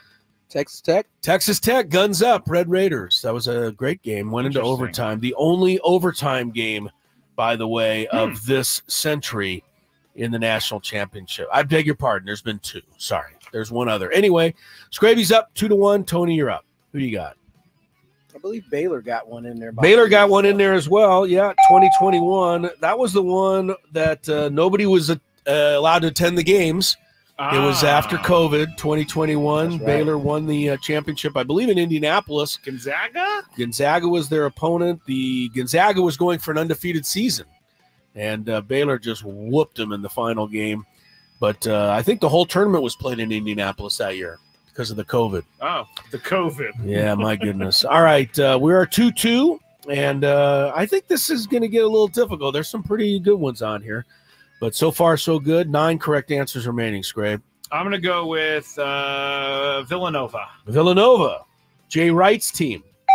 Saw plenty of Jay Wright last night on the telecast. 2016 and in 2018, Villanova won in between. They did not get a back-to-back, but they prevailed in 16 and 18. So 2 championships for Villanova during the 21st century. Skraby takes a 3-2 lead. You guys are rolling through this category so far. Tony Gwynn Jr., you're up with 8 answers remaining. In honor of his departure, how about Kentucky? John Calipari. Your boy John Calipari. On his way to Arkansas. Kentucky took the title in 2012. That's it? And, that's their only one this century. Wow. They won quite a few under Rick Pitino in the late 1990s. They actually won 2. But, Kentucky is the correct answer. We're tied at 3, and there's 7 correct answers remaining. No strikes on the board. You guys are just having your way with this category to this point. Well, Mr. Skraby. I'm going to pull one out of the hat. You may. Carmelo Anthony, Syracuse Orange. Carmelo's greatest moment. The year I graduated high school. I'll never forget it. 2003, Carmelo and the Syracuse Orange men. They were the Orange men then. Oh, really? Yeah, now they're just the Orange.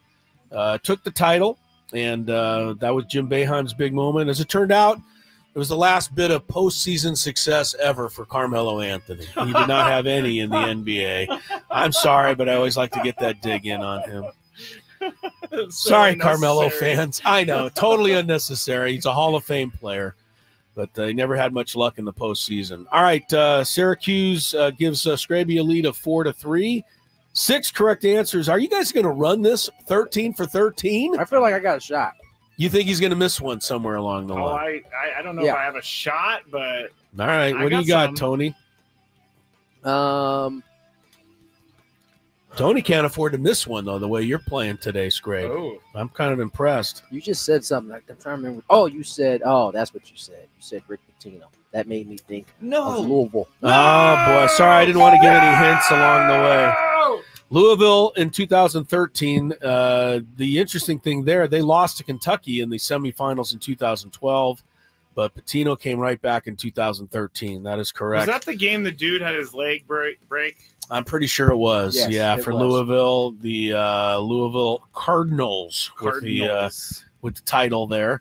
So that ties things back up 4-4. There are only 5 correct answers left. Nobody has a strike yet. It's a very impressive performance. Skraby, you think you can get to the finish line? Yes. Here comes a strike right here. No, Mario Chalmers, Kansas Jayhawks.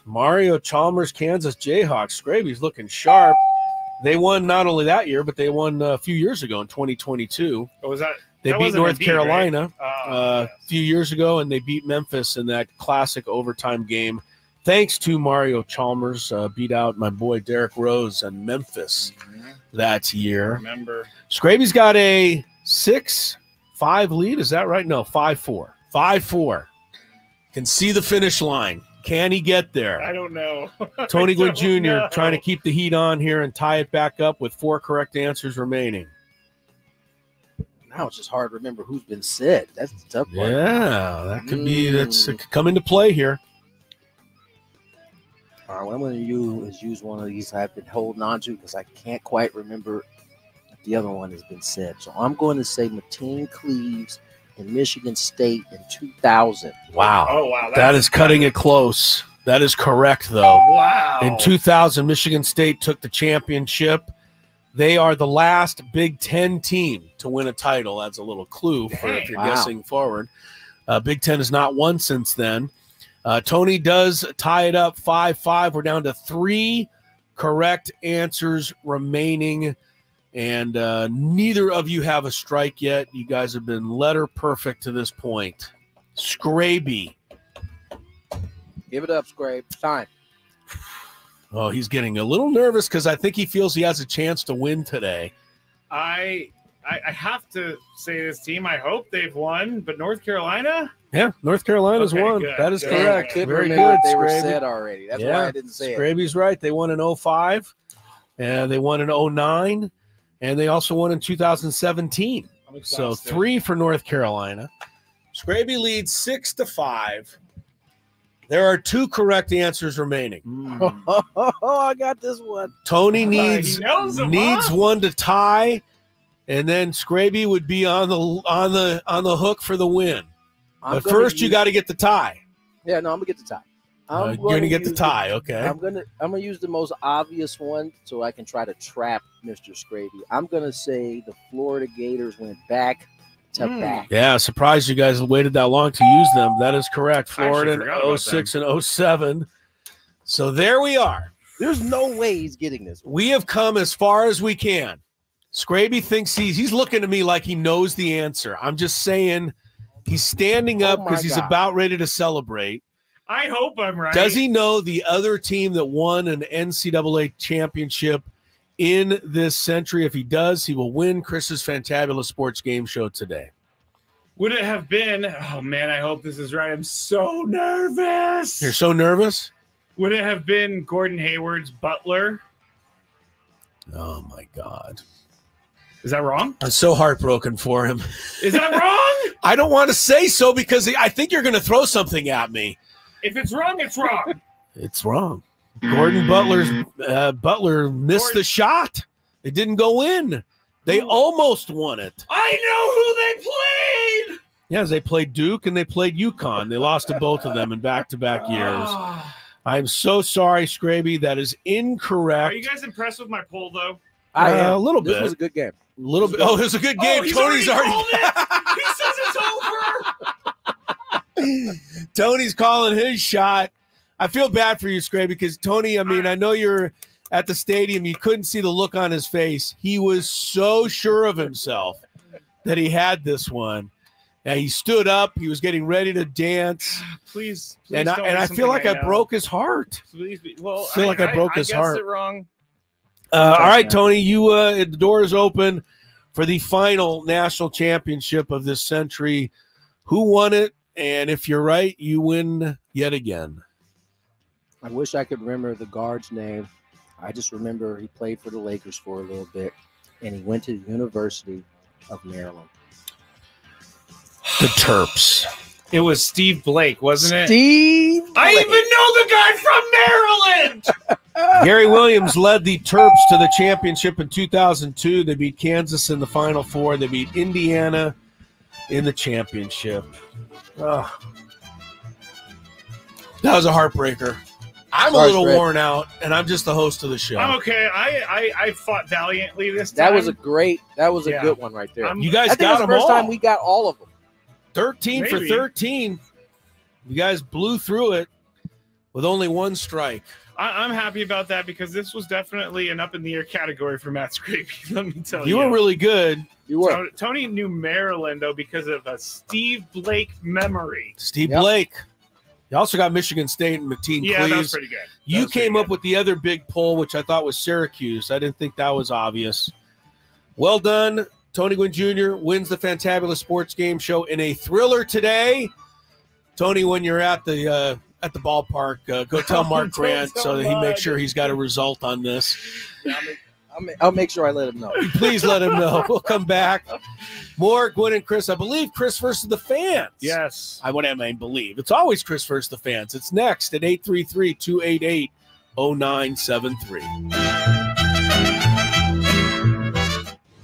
Padres Cubs today. Diving stop, blown through to first, and he got him. Pre-game 6:05. First pitch 7:05. The Padres play here on 97.3 The Fan. Another happy Safe Light customer. Safe Light Repair, Safe Light Replace. There I was, driving down the highway, and a rock flies up and cracks my windshield. Are you kidding me? I asked for recommendations, and everyone sang the same thing. Safe Light Repair, Safe Light Replace. I booked an appointment at safelight.com, and they came to me for free. It was that easy. Cracked windshield? Go to safelight.com now to schedule your free mobile service and let Safe Light come to you. Conditions may apply. Safe Light Repair, Safe Light Replace. How powerful is Cox Internet?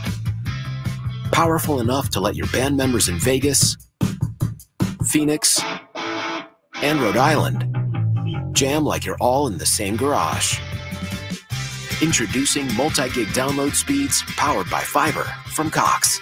It's internet built for tomorrow, today.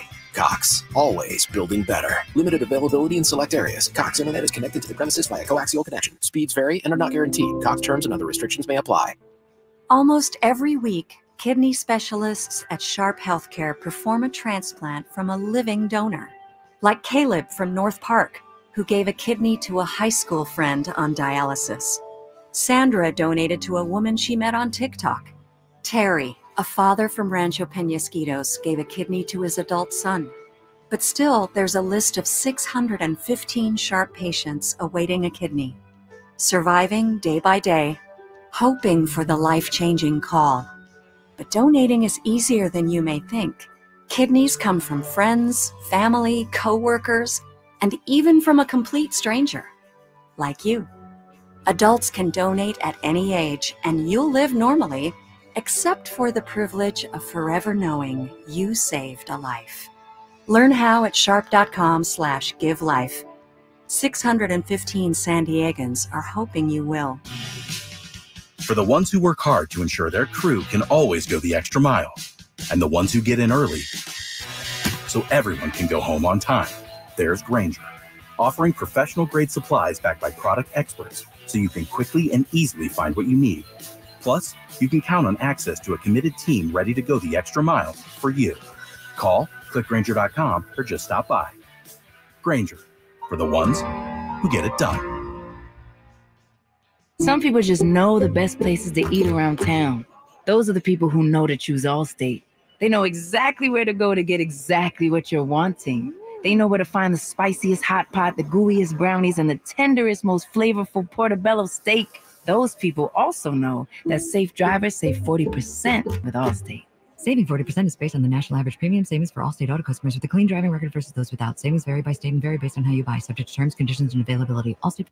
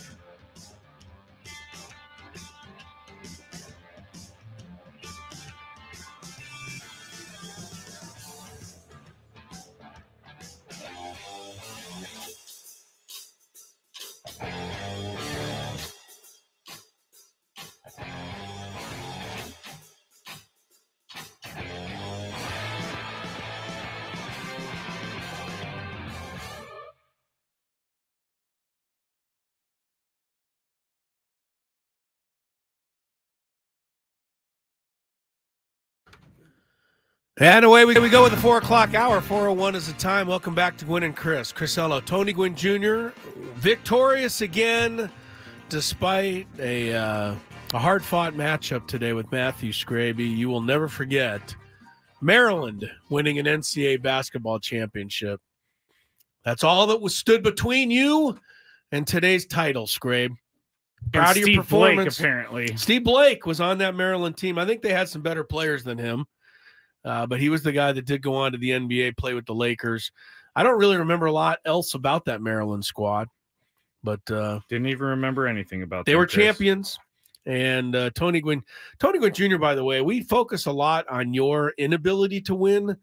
Let's not the Fantabulous Sports Game Show. You don't want to give him any credit? No, let's not. All right. He's preparing for the game tonight out at the stadium. It's like playing the Rockies every night. You just know you're going to win. So why are we going to give him credit? You're considering you're the Rockies? I mean, how can I say I'm not the Rockies? You weren't the Rockies today. You were right there in the hunt the entire way. Yeah, but the Rockies are in the hunt. They just always lose. Tony didn't miss a single answer. I mean, that's, you got to, I'm sorry, a little really credit frustrating. Where it's due. Remind you to stay around 2 hours from now, the Eco Water SoCal Padres pregame show. Sam Levitt comes up at 6:05 tonight. The game starts a half hour later than normal at 7:05. Also, one more note. At some point, not in this segment because we're going to play Chris First the Fans, but some point today, I was thinking of something clever, but I didn't come up with it. You'll have a chance to win a pair of tickets to tomorrow's Padres-Cubs game. First 40,000 fans tomorrow receive a Manny Machado bobblehead. You can get tickets at Padres.com/tickets or keep listening to the program. Your chance to win will be coming up soon. I have one note before we get to Chris First the Fans. It's a big one for fantasy baseball players everywhere. Brian Snitker said today that the Atlanta Braves will not yet release any information on Spencer Strider.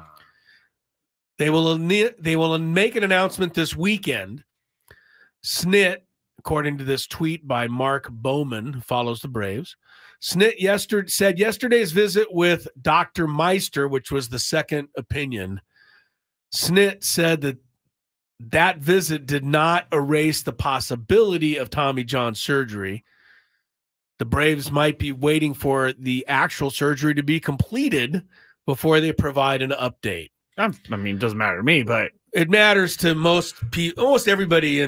Well, it doesn't matter if I know whether or not he has surgery, but no, my point is there's no good news coming from the second opinion, which tells me that the Braves will announce this weekend that Spencer Strider's done for the year. If I hear anything differently, I'll be shocked. So tough blow for the Braves. Tough luck for me and hundreds of other fantasy baseball owners who I'm sure picked him highly. Yeah, as you should have. He started off the year pretty good. Actually, he did not. I thought he had a bunch of strikeouts. Well, maybe. I don't know. He hadn't won a game yet in the first two starts. Anyway, it's neither here nor there. A lot of people's first round pick is gone for the year. That's tough. Yeah. For fantasy. That is tough. And you're one of those guys. I'm one of them guys. So, you got, we can share that agony together as we, and if you have an auction league, you probably paid $60 for him. That's where it hurts 50, a lot 60. more. Well, hurts a lot because, he was supposed to win the Cy Young. He was the odds-on favorite to easily win the Cy Young. Isn't he like 180 pounds and he throws like 300 miles an hour? Yeah. Well, we'll see. There's nothing official yet, but speculation is running rampant. I kind of like how pitchers are saying, or not all pitchers, but some pitchers saying, it's the sticky stuff that we don't have anymore. It's like, okay, so you need to cheat in order to be your best. Just learn how to throw. I know it's not that simple, Chris. It's not that simple. I think the sticky stuff kept them from putting as much torque on their arm to try and spin the baseball. So I can see that argument, but something's wrong. Something is very, very wrong. Yesterday, Framber Valdez was pulled from his start because of elbow pain. Yeah. Today, Washington Nationals opening day starter Josiah Gray goes on the injured list with right elbow pain. I mean, it's almost every day. Yeah, the irrational. And it's almost every day, and it's almost always an ace pitcher. Josiah Gray is the Washington ace. Framber Valdez is the Astros ace. Spencer Strider is the ace. Garrett Cole. I mean, the list is ridiculous of guys that are hurt right now. Baseball's got to be concerned about it. If they can't figure out what to do, they better think of something because they're losing everyone. The irrational part of me gets a little bit angry when I hear this news. The irrational part of me, because it's like everybody needs to be paid the most, but you get hurt. I don't like it that owners have no recourse over someone getting injured for the entire year. Oh, that's not what makes me mad. What makes me mad is what Russell Dorsey said yesterday on our show, and that is that they start pushing these kids when they are 12 years old, 14 years old, 15 years old. True. I'm going to sound like old man again. No, I think you're right, though. But they start pushing these kids when they're 14, 15. You've got to throw 95 or you won't even get a look at the major leagues. And that's Major League Baseball's problem right there. You've got to throw 95 or you won't even get a chance. So these kids get pushed earlier and earlier and earlier. And when they get there, they blow out. I mean, we could bring Randy Jones on and talk about this, but I already know what Randy's going to say because Randy didn't have to throw 95 to get people out. I still believe you could get some guys out by throwing in the 80s, but they don't believe that in Major League Baseball. So the arm injuries are going to continue. Yeah, I hope not, but it will. It will. Unless something changes, they're going to have to make a change somewhere to stop this from continuing. All right. Sorry. Chris versus the fans. Let's go. If you had one.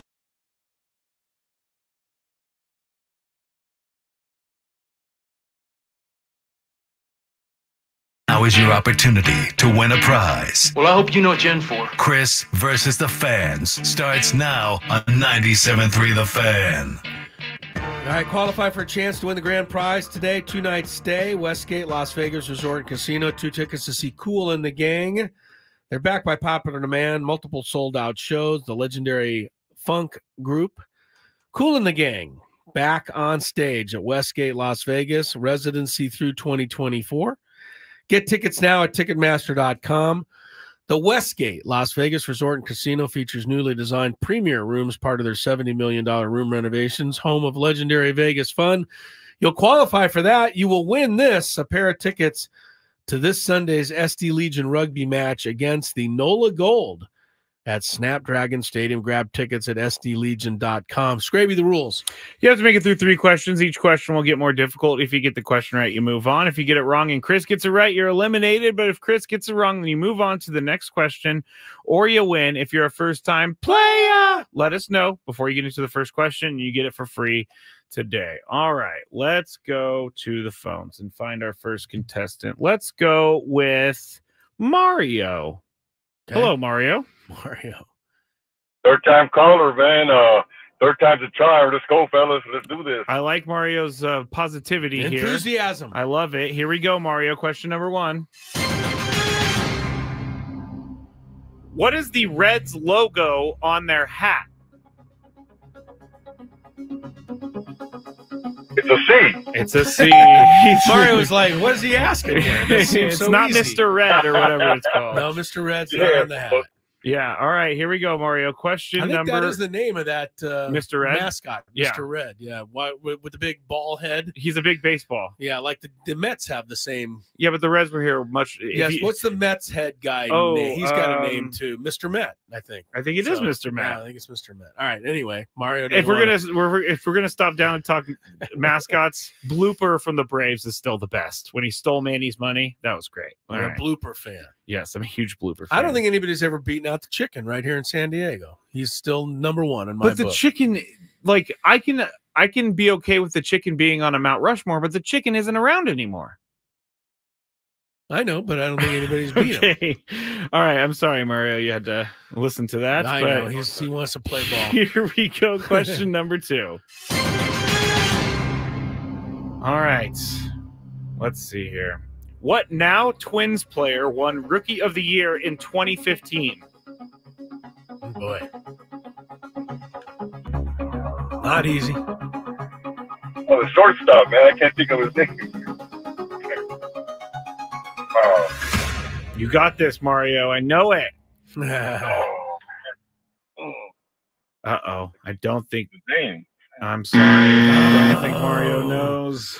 Here's the thing that's really bad for Mario. I would not have come up with this had he not said the shortstop. Really? Yeah. It's a little, I mean, I'll say Carlos Correa. I don't even know if it's right. Don't take my shirt off. Nah, it is right. Sorry, Mario. Mario. Yeah, Call back, Mario, please. You know, it happens often because the enthusiasm of the caller and you're trying to come up with the answer. But a little trick of the trade. If you don't know the answer, you're better off saying nothing. Yeah. Because a lot of times that your clue leads me to the answer. Chris off, yes. It does happen that way. So just something to keep in mind. All right, let's go to Eric. Yeah, Eric. Hi, Eric. Hey, gents, how we doing? We're very good, Eric. I know Very Eric good, is sir. a good player. He has won before. I gotta try to play the Skraby game too. I'm trying to play against Chris, but I gotta play Skraby too. So I'm trying to figure out Skraby's questions are half the battle. I think my questions are pretty good today. So we'll see all right, about that. here we go. Question number 1 to Eric. What was Frank Thomas's nickname? the Big Hurt. Boom. That was quick. Big old Hurt. That was like reflex or That's something. a good nickname. I don't know who gave it to him. I think Ken Harrelson, their broadcaster, did, but I could be wrong. I will never forget the day Chris and I walked into the hotel in Cooperstown, and Frank Thomas is checking into the hotel, and Johnny Bench and I think Lance Berkman were walking down the hallway in their uniforms. It was like a dream. I'm not kidding. Something was wrong with that picture. If I recall, Frank Thomas, he was checking in, and the lady was like, "Excuse me, can I see some ID, please? I need to get all the information." Yes, that's right. Yeah, Frank was. He might as well have just been any Joe Blow from anywhere. Yeah, and I'm thinking the lady works at the hotel in Cooperstown, where everybody stays. She had to have an idea, and she's talking to a guy who's like 6'5", 280 pounds of muscle. Yeah. But yeah, that was one of the craziest experiences of my life. Johnny Bench walking around in his uniform with Lance Berkman. And Frank Thomas checking into a hotel. Yeah, just another day in Cooperstown, crazy apparently. Day. All right, Eric, here we go. Question number 2. What was the name that John Heyman tweeted out when he meant to tweet Aaron Judge went to the Giants? Remember this? This happened last year. What was the name that John Heyman tweeted out when he meant to tweet Aaron Judge's name? Oh, no. I've said this far too many times. You have. God. Oh, that means Chris knows. Not going to say anything. I can't come up with it. All right. That's a good strategy. But I think Chris knows. He doesn't. Oh, He doesn't really? remember. Oh, you were waiting. I know, but I don't remember. Was it? Oh, you've said it so many times. Was it Error Judge? Error Judge. No, Eric moves on. It was Arson. Judge. Yeah, that's right. Yeah, very good. Not only, I'm sorry, John. No, I Heyman. couldn't remember. Not only did you tweet out that he was signing with the Giants, you also tweeted his name out wrong. Well, he got instead of an R, he got an S. That's yes, all. he did. All right. I think he should have typed Error Judge. Would have been funny. That would have been funnier. All right, good for you, Eric. All right, you can take the title here. Here is question number 3. Here we go. For all the moolah. There are 2 active players right now in baseball at the top of the hit list. One has 2,135 hits. The other has 2,130 hits. Name both. Wait, what is this now? Basically, active players who are atop the hit list. Got it. Oh, man. I got to name both of them? Yes. It's a question number 3. This is a lot harder than the Cal Ripken Jr. I got my first time. Oh, my God. I'm trying to think who's been around. Jeez Louise. Pujols isn't around anymore. I don't think Cabrera is. I think he's technically retired. Oh, my God. I'm going to have to... Wow. Are you gonna answer? Yeah, you gotta buzz me. I can't even get there. Oh wow, Eric! I love how Eric says "buzz me." the man of the rules. Chris? Active hit leader. Active hit leaders right now. There's two of them. One has 2,135. The other has 2,130. Haven't the foggiest idea. Dan says Eric Hosmer on the list. Eric Hosmer. Did you say active? Yeah. Well, don't recall him being active. I think he's about 1,000 hits short too. I'm gonna think of a guy that's been around a long time. Okay. Won a lot of hits. I think Andrew McCutchen. Okay. And I'm gonna say. Altuve. Yeah. Eric, you have won. Stay right there. Good job, Eric. Who is it? Did I even come close? McCutcheon's definitely on the list. Okay. He's got over 2,000 hits. Freddie Freeman has 2,130. Oh, he's one of the answer. Freddie Freeman. And Joey Votto, 2,135 hits. And where is he active? Toronto. Is he on the team? I believe he was with the Blue Jays. Didn't he sign with the Blue Jays? I know he signed with them. I don't know that he made the team. Well, I mean, he's still active, right? He's not retired. I'm going to have to call this on a technicality, Eric. I'm going to look right now. He hasn't played a game this year. He hasn't played a game this year. But they're saying that he is he's currently in the minors. Oh. I guess that's active. I guess he hasn't. I guess that officially he has not retired. He's still trying to play, but he's not on a major league roster. But that's okay. I didn't get Freddie Freeman either, so I don't really have much of an argument. Yeah, but he's 2,135 hits. Votto and Freeman. He needs to start finding a team so that Freddie Freeman's going to pass him anyway. Freddie Freeman's going to pass him. I wouldn't have got Freddie Freeman. He has a lot more hits than I thought. I would have, if you would have said who's got more, McCutchen or Freeman, I would have guessed McCutchen for sure. But Eric is a winner. He's won before. He wins again. Stay on the line, Eric. You will go to the rugby match, and you'll also qualify for a trip to Las Vegas. We will take a quick break. We will check a little traffic for you. There was something I wanted to share with you, though, when we come back.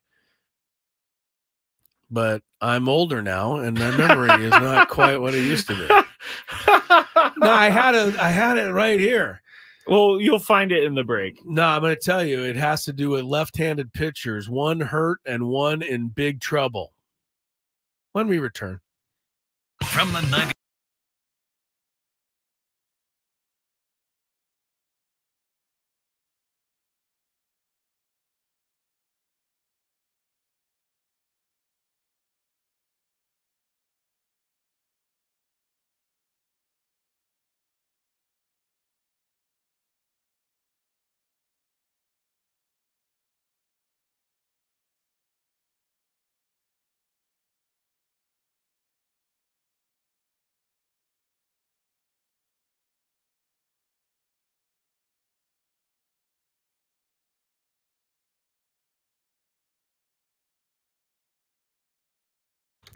Chris Ello is the name. That's important.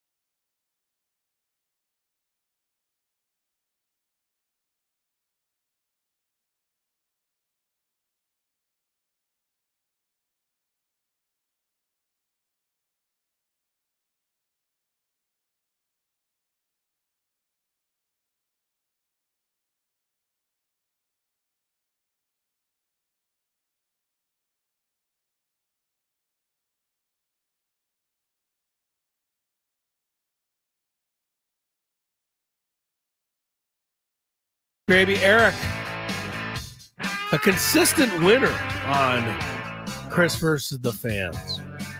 I'll tell you one thing, not only is Eric good at the game, he ought to teach a course on how to call in and get through. It's true. Because we talk to people all the time who go, I call and I can never get through. I want to play. I can't get through. Eric seems like he does it every time. I don't know what he does. I don't think every single time. I got to give Eric credit, man. He's got a magic phone there, something. I will give people hints on how to get in. Either that or you are in cahoots with Eric. No, that would get me fired, Chris. Oh, it would. And come on, I take this way too seriously to be in cahoots. I'm joking. I know in you would cahoots. You wouldn't know how to cahoot. I wouldn't know how to cahoot. You wouldn't know how to cahoot. Here's a little bit of a trick. And I'm giving it to everyone. What's the trick? There's a trick? You got to wait through the game, see how people are doing, call in late, and hope you get tiebreaker, and that is your qualification right there. Got you. You don't like that? It's all right. Like that tip? I don't know. I don't understand. I know there's people that want to play the game that have never gotten through, and then I know people like Eric have gotten through like 7-8 times. Why are you blaming Eric? I'm not. Okay. I don't know how he does it. I don't think he does anything different. So I go back. You got to teach some sort of course on it. Like when I was younger, we're younger. Well, have you ever called the radio station to try and win tickets? Never. You know, to a movie or whatever it is. Never. I've done it maybe 7 times. I've never gotten anything but a busy signal. And then there's prize pigs out there. There's people out there that are called prize pigs. Yes. They spend their entire day sitting by the phone, listening to other stations, this is true, trying to win prizes. This is true. And they win them consistently. And then there's it's illegal for us to turn them away once they've been selected, even though as the we know they're prize pigs. I'm not saying you are, Eric. Please don't take that the wrong way. No. I'm trying to just explain that I don't understand how some people get through. Some people never get through. Prize pigs, the definition of a prize pig is someone who their job is to win prizes on the radio. I know. That's what their job is. All right, here's what I want right now. I really want to give 2 tickets away to the Padre Cub game tomorrow. It's always random. Skraby will select, but I hope it's somebody that's never got through who gets through and wins them. I have the phones locked. Like, it will really upset me if it's somebody who always gets through and wins these tickets. I hope it's somebody brand new who gets through and wins the tickets. The phone number is 833-288-0973. Don't start calling yet. I haven't even given the question. Well, the phones are locked anyway. All right, so you're not going to get through yet anyway. All right, you got to answer this question. If you answer it, or I guess if you're the first to look it up on Google, either way, that's totally fair. It's totally fair, because what am I going to do? Tell you can't do it? You get 2 tickets to see tomorrow's Padres Cubs game at Petco Park. You're on your way. The first 40,000, and you will receive a Manny Machado bobblehead doll. Can you call them dolls anymore, or is it just bobblehead? I think it's just bobblehead. Yeah, I think you're right. Get tickets at padres.com/tickets. Here's your question. Because of a poem that was written in the early 1900s, you're wondering where I'm going with this. Oh, my gosh. Because of a poem that was written, I'm trying to make these questions hard. In the early 1900s, the double play combination of Tinkers to Evers to Chance. I'm sorry? You've never heard of Tinkers to Evers to Chance? I've never heard that. All right. Well, you're not old enough to have heard of it. But Tinkers to Evers to Chance became the most famous double play combination in the history of baseball. They're in the Hall of Fame. The poem is in the Hall of Fame.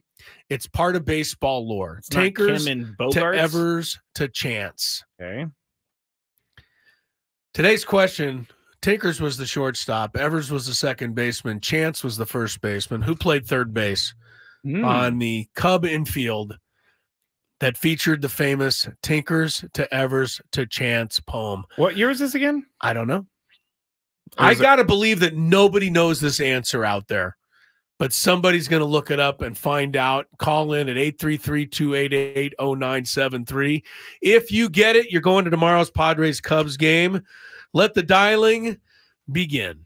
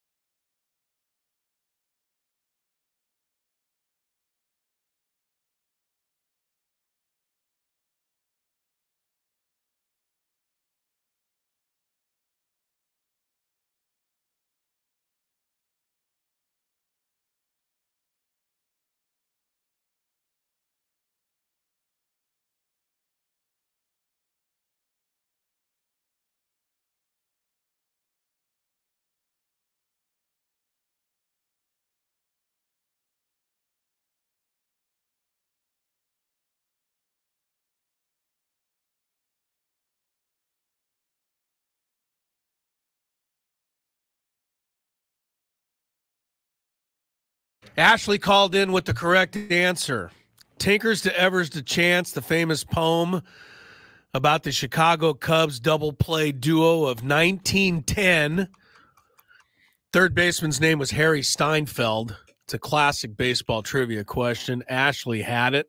She's going to see the Cubs tomorrow. Yes. Play the Padres at Petco Park. Way to go, Ashley. Thanks for dialing in and listening to the program. And I did my best job of shuffling the lines for Chris. You did everything you could do. Yeah. And Ashley, I think, is a new caller. Yeah. So it's good to have somebody new. Yes. Get through and win. Nothing against you regular callers. Correct. But it just amazes me when the same people somehow are able to get through. It's not supposedly that easy. People are like, oh, man, Chris doesn't like Eric. I'm like, that's not true. No, that's not true. Not true Don't at all. say that because it's not true. No, not true at all. Just trying to figure out how he gets through and everybody else doesn't. That's why I says he ought to teach a class. Our inboxes are full of people who would like to know how to get on the show. This is why we're talking about it. Let's get to some traffic because we got to go Big Five right now. Right now. From the 97.3 The Fan Traffic Center, here's Kelly Danick. Traffic is sponsored by Valvoline Instant Drive-Thru Oil Change, a 15-minute instant drive-thru oil change. A couple of brush fires this afternoon. One of them has just been extinguished on westbound 52 Mast Boulevard. That right lane is closed for cleanup. And you're also going to find some one-way traffic control out on Hamishaw between Sweetwater Springs and the 94, all due to a brush fire. So expect some delays both directions there along Hamishaw. Also traveling on the southbound 120. It's that time of the show when we check on the latest in sports. Only the most important topics and questions are brought to light. Stop what you're doing and listen. These news stories will astound and amaze you. The one, the only. Oh my God, who the hell cares? The Big Five starts now on 97.3 The Fan. Well, if there was ever a time to be at Petco Park this season, it was last night. I don't think I'm ever going to come down off of this Fernando Tatis Jr. home run high that I'm on right now. Until they lose 2 games in a row. Probably. But right now, I am riding this high, Chris. I don't drink. I don't do drugs. This is what I got left. Okay. All right. Number 5. And it has really revitalized and reinvigorated everyone. Oh, Lord. I was waiting for it. No, I knew that was over the top. But who do you think was the biggest believer in this comeback? Manager Mike Schilt. Fernando, after the game, said this about what the skipper said to the team down 8-0. He was thinking about removing starters from the game, and then Schilt told Fernando, quote, "Let's see how the next 2 innings go, and we go from there. We felt like we were going to come back, but if we didn't in a couple innings, it would be time to think about tomorrow," end quote. Tony, this is a completely opposite direction, when do you wave the white flag in a regular season game? It's a feel thing. It's a feel thing. It's a case-by-case deal. Sometimes you don't remove them, you know. The thing about the Padres last night is although they were getting their butts whooped, they were still putting good at-bats together. It wasn't like there was first pitch hacking and rollover sit. I mean, there were still some battle at-bats throughout that process. That's something Toddy talked about after the game. And I think those are kind of the signs that you're looking for. And then all of a sudden you click a 2-run shot, a few more hits that lead to runs. I mean, they had some help that kind of sparked it. And so, I don't know that there's a specific time that you wave the white flag. I think it's just kind of by feel of how the game is going and what you're seeing from the guys in the lineup. I think Schilt played it right. Let's see how these go the next couple innings, see what kind of at-bats we put together. And then that must have been, the 4th inning? Because it couldn't have been that long. I mean, the 6th inning is where they put up all those runs. So it was right on time. Chris, when do you wave the white flag in a regular season game? All the things that Tony said, plus I think one more thing, and that is who is the starting pitcher on the other side. I don't want to pick on a kid from Tijuana who's young and making his way through the big leagues, but I always feel I might have a chance against Javier Assad as opposed to if I'm facing Clayton Kershaw or Justin Verlander and I'm down 8-0 in the 6th inning. So I think that was part of it. But, I think he was going to wait till 6 innings, 7th inning stretch, something like that. If it was still 8-0, probably would have rested some guys for today's game. But, they came in with that big rally, as Tony said, just in the nick of time. And, the funny thing is, I think every team that gets down 8-0, at least for a brief moment, feels like, we can come back. It's only the 4th inning. But to believe in it and to follow it through and to actually get all the way there and climb over the mountain, that's nice. And that should help this team going forward quite a bit. Real quick, a couple things. The first part is the irony in Chris's answer is the first time this happened was against Max Scherzer. Yeah, that's true. That's true. Yeah. The second part is these comebacks happen in one of two ways, especially when you get 8 runs in the first 3 innings, right? It's our first 4 innings. It's either you're chip away, like you just kind of getting them 2 runs here, a run there, and it's like throughout the rest of the game, or you have a big inning like they did in the 6th where you take a chunk, if not all of it away, and then there's some life again. Either way, it's those type of moments that start to make a team believe. Padres are, one thing, if not, consistent offensively. But when they have a big inning, they have one. Yes. Right? Aren't they leading Major League Baseball in 4-run innings this year? Oh, I'm not sure. Yeah, I think they are. I think they've had 8 4+ run innings this year. And we know going into the game last night, they had not scored a lot of crooked number innings. You wanted a crooked inning, you got a crooked inning. That's right, yeah. All right. Number 4. Bear with me on this one, guys. I was reading some things about Shohei Ohtani this morning, and I find something very interesting about the Dodgers in their getting to know him process. They basically know nothing about him. They didn't even know he was getting married before spring training. They didn't even know his practice routines or what he likes and what he does on a day-to-day basis. The Dodgers also didn't know his interpreter was going to cause a bunch of illegal gambling issues within the clubhouse. That was just a shot. Chris, do you think Shohei Ohtani is just a little too private? I have no idea, but I know the Dodgers knew one thing about Shohei Ohtani.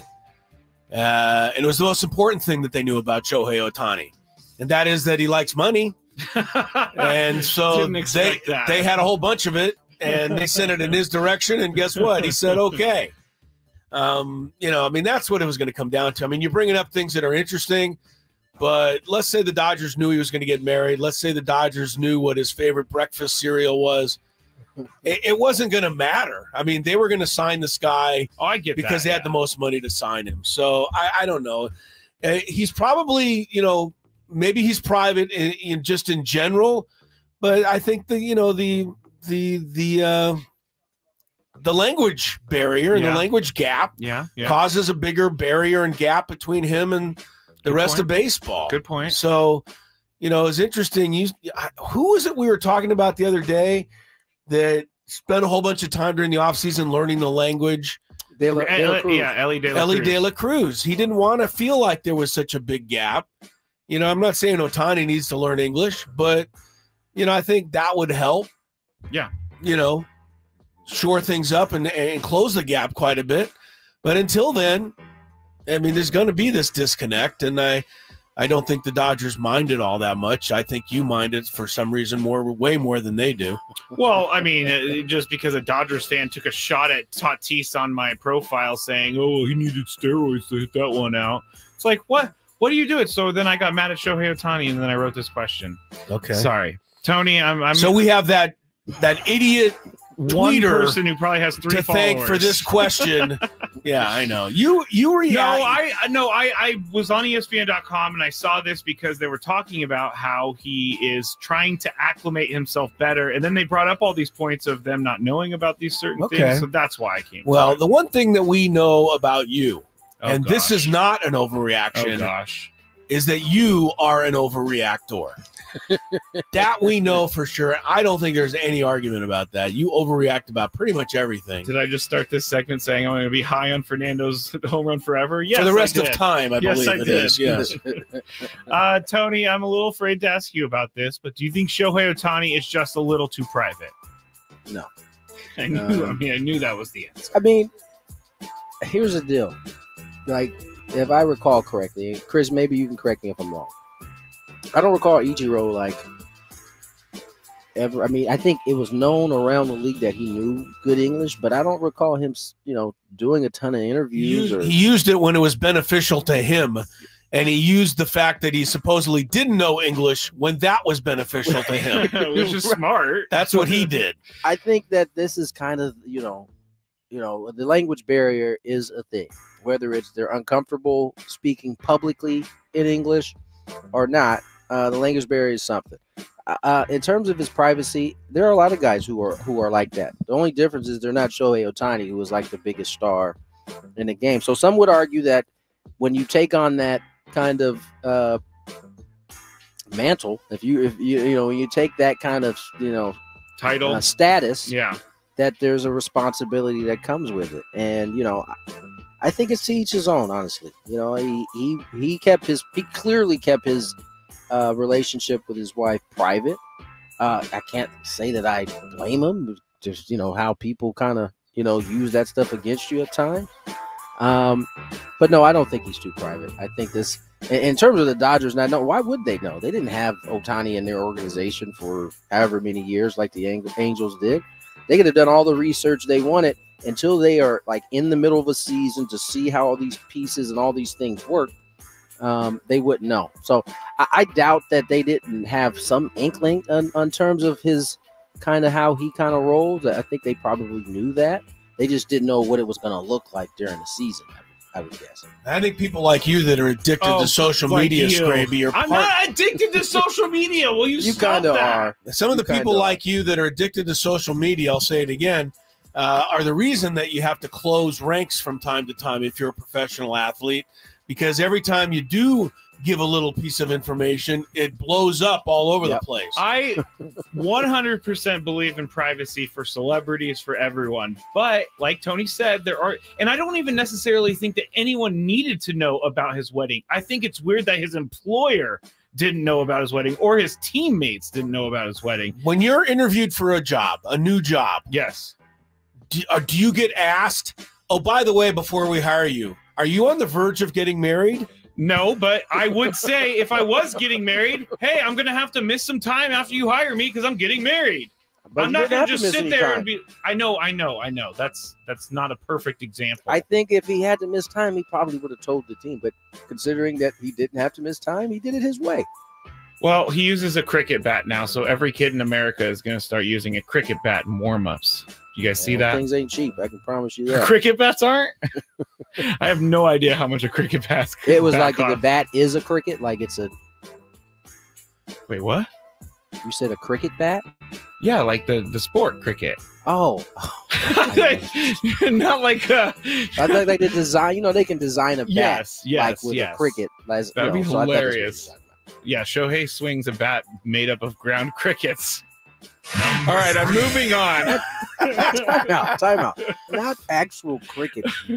I know. I'm just having fun with it. Remember, I'm on Fernando's home run high. Speaking of language barriers, we seem to have one here. Yes. All right, it's Masters Week. Oh, well, let me get my music, everybody. And I've always wondered this next question, everybody. What would a mere mortal shoot at Augusta National if they were to play the championship setup? Here is Masters champ Marco Mira starting off, and then you'll hear from Larry Mize about what an amateur would shoot. A 15 handicap at Augusta National, playing from where these kids play today, for sure would not even have a chance of breaking 100. That's how difficult the course is. That's how much slope there is and speed in the greens. An average player would have a very difficult time getting around Augusta National in less than 100. They'd have a hard time breaking 100. I mean, the average amateur does not play greens like that. They may get some contours similar to that, but the speed is, pretty unusual. They're pretty quick, and the contours too. I think a 15 handicap, they would have to play really, really, really good to break 100. There you go. And I'll pull down the music now and go back to normal. But 15 handicap, that's about what I am. I would be really happy with breaking 100. Tony, what score would you be happy with? 150. 150. Okay. I mean, that's fair. That's fair. Keep it in a buck, man. 150. I bet you if I were to play Augusta, there would be at least 4 or 5 greens where I would have at least 7 putts each green. Chris, what do you think? What score would make you happy? Well, I don't know what my score would be, but I would like to try to keep it under losing an average of 1 ball per hole. It's pretty open. You can't really lose a golf ball. Oh, I could lose one. I can lose one on the easiest courses, so I'm sure I could lose one there. And I think when it came to putting, I was just not trying to make my shot into the hole on a putt. I would try to keep my putt from rolling off the green. I mean, that's how difficult it looks to me. So I don't even know what my score would add up to be. I mean, 150, I don't even know if that's accurate. You know, but I'm not sure what we're trying to show here. I think it's fun to I don't know. think that amateur, people can hit a major league fastball. I don't think amateur people can tackle an NFL running back. And I don't think amateur people can make a dunk shot in traffic in an NBA game or even skate on the ice against professional hockey players. So this is why these are, professionals, and we should sit back and be amazed by what they do. And this is why I love golf, because I can go to a golf course that Tiger Woods has played, stood in the spot that he hit the shot and try to recreate But you can go the same exact You can go down shot. to your local rink and set up a net and skate up and down But the that ice doesn't too. mean anything. Either does but you're not golfing the same way that Tiger Woods or any of those other but guys as do. a golf lover and as a golf history lover, I can go to Torrey Pines and I can go make the same putt that Tiger made to send him into Why a don't you playoff. say you can miss the same putt that Tiger I would made? make it because I've watched it 1 billion times. He said he can recreate the shot. No, you can't. You can't recreate that shot. I can You try. Okay, I can you try. You can hit a shot that from the same spot, but you certainly can't recreate it. I could do the fist pump. I think golfers. everything. I think that was a very self-serving question for golfers, so they could. I think it's an amazing so question. they could thrust out their chest and go, yeah, everybody else would be well over 100. No way! I never took it like that for 1 second. I did. Golfers are arrogant. Well, this is coming from the guy who already lies about his own score by playing bogey golf, so it makes sense. I would have to play triple bogey golf at the Masters just to even keep it remotely close. Bogey golf, I love it. Number 2. Let's go back to being serious, because the MLB account tweeted out a Rookie of the Year watch for MLB, obviously. American League, number 1, Wyatt Langford, Evan Carter, Jackson Holliday, Colt Keith, and Colton Cowser. Okay. And then National League, Jackson Churio of the Brewers, Yamamoto of the Dodgers, Imanaga of the Cubs, Jung-Hoo Lee of the Giants, and then Paul Skeens of the Pirates. Who's not even in the big leagues right now. Neither is Jackson Holliday. But what I'm talking about, Chris, I think I know where this is going. But here's the question, because I know where you're going to answer, what your answer will be. But should Paul Skeens be on this list when he hasn't even done anything yet? Oh, I thought you were going I to know, ask me but I already whether- know your answer. Oh, why? Okay, fine. I'll ask the popular question: should Jackson Merrill be on this list? If they have any clue, and it doesn't sound like they do. So, Jackson Merrill's, should be on this list if only. And I'm not even on the Jackson Merrill hype train. I don't think like everybody else is. I still want to wait and see, what he does on a consistent basis. But the fact that he is a starting center fielder playing every day should immediately put you in the running for Rookie of the Year. There aren't very many rookies that are an everyday starter in Major League Baseball. There just aren't. I mean, you mentioned Langford, a couple of these other guys in the American League. That's the list stops there. Jackson Churio, perhaps with Milwaukee, there's not many. So that's him being overlooked. No, Skeens can be on the list. I mean, I think most people expect that he'll eventually get called up, and he's got 100-mile-per-hour stuff, and I'm sure the Pirates will give him an opportunity. So I don't have a problem with that. I do have a problem with the omission of Jackson Merrill, though.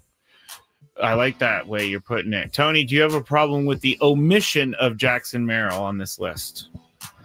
I mean, sometimes it's best to be slept on. That's like true, Jackson. too. So Yeah, that is. I don't mind it at all. I want to keep as much of the hype off his neck and back as possible, Good and point. just let him be free and just out there doing his thing. He's doing a fantastic job right now. He really is, and so that's fine. Yeah, let him be slept on. I like that, because he's just gonna keep going out here and keep popping up in some of the rookie league leaders. And at the end of the day, regardless of these stupid lists, his numbers are going to ultimately speak for him. So, yeah, I'm fine with him being left off again. All right. Yeah, that's a good answer. I like that. I was all angry earlier, and now I'm not. I'm so angry. You're angry. I want to know what the name of Butch Metzger is going on here. Oh, gosh. Who's Butch Metzger? It's the first Padre to win Rookie of the Year, Oh, 1976. wow. He shared it with Pat Zachary of the Cincinnati Reds. Pat Zachary passed away the other day. Oh, no. I There was you go. just about to say he's got 2 first names, but that's All right. messed up. Not anymore, he doesn't. And that's a line reserved for me, Chris. I know. NFL reporter Albert Breer put out a video of Matt Rule, the Nebraska head coach, talking about a visit of Bill Belichick to the facilities at Nebraska. And Albert Breer put this video out with the message, it's a really poor reflection on NFL owners that there were 7 openings this year. Bill Belichick wanted to work and couldn't find a job. So here is what Matt Rule said during their press conference. He is so smart, has seen so much, that he can make the complex so simple that it humbles you and embarrasses you. I was embarrassed yesterday listening to him, how smart he is, how simple it was. There's something about his voice. I don't know what it is. Tony, what is the real reason that Bill Belichick was not hired in your mind? It's a good question. I guess I don't know enough about like the background of these teams. It's. I mean, we knew this, that he wanted to work. We heard that from Arthur Blank. He definitely said that. Why these teams decided to go another route, I don't know. And I believe Arthur Blank said he wasn't even asking for like full control over teams too. So that's really not an excuse. I don't know. It's an interesting thing, right? I mean, you would think a guy who had as much success as him with the many openings that were there would at least like give it a year, but they elected not to. It's hard to say what's going on there in terms of why it didn't happen. Yeah. Chris, what do you think? What was the real reason he was not hired? I have 2 reasons for why Belichick was not hired. Pick one. One is, and as I get a little older, I feel like I see this more often, ageism. I don't think people want a coach as old as Bill Belichick, overlooking the fact that Andy Reid is getting old and he's one of the best coaches in football. But that, I don't think, is as big a reason as the other one. The other reason is insecurity among the general managers and owners of the teams that were looking for coaches. And I say this in a general sweeping comment. People that are successful, teams that are successful, organizations that are successful, but mostly people in business that are successful surround themselves with other people that are really good. People that aren't successful shy away from those types of people. Yeah. Yes, they do. And what do all of the teams that were looking for coaches have in common? They're not very good. Successful. Yeah. They're unsuccessful. So that's my theory. I'll stick to it. I don't know how true it all is. It's a good one. But I just believe, I mean, if you want to win and have a chance at being successful, Bill Belichick would be a no-brainer. But I think a lot of people talk themselves out of it. They don't want to be surrounded by greatness because they might get exposed themselves. Yeah, I mean, that could be what's happening in Miami right now, the Marlins. They when Chris, you hit it on the head, man. Unsuccessful organizations, people don't like to be reminded by somebody who has had a ton of it. Even if they're not even actually saying the words, just their mere presence can upset the situation. It's a great take right there. I would co-sign that. But don't sleep on ageism. Fight for all the old people everywhere. That's right. I'm fighting for all of us. All right, that's it for the Big Five. When we get back, we're going to get you set for this 7:05 p.m. start between the Padres and the Cubs tonight. Probably hear from Mike Schilt and some other things on 97.3 The Fan. Another happy Safe Light customer.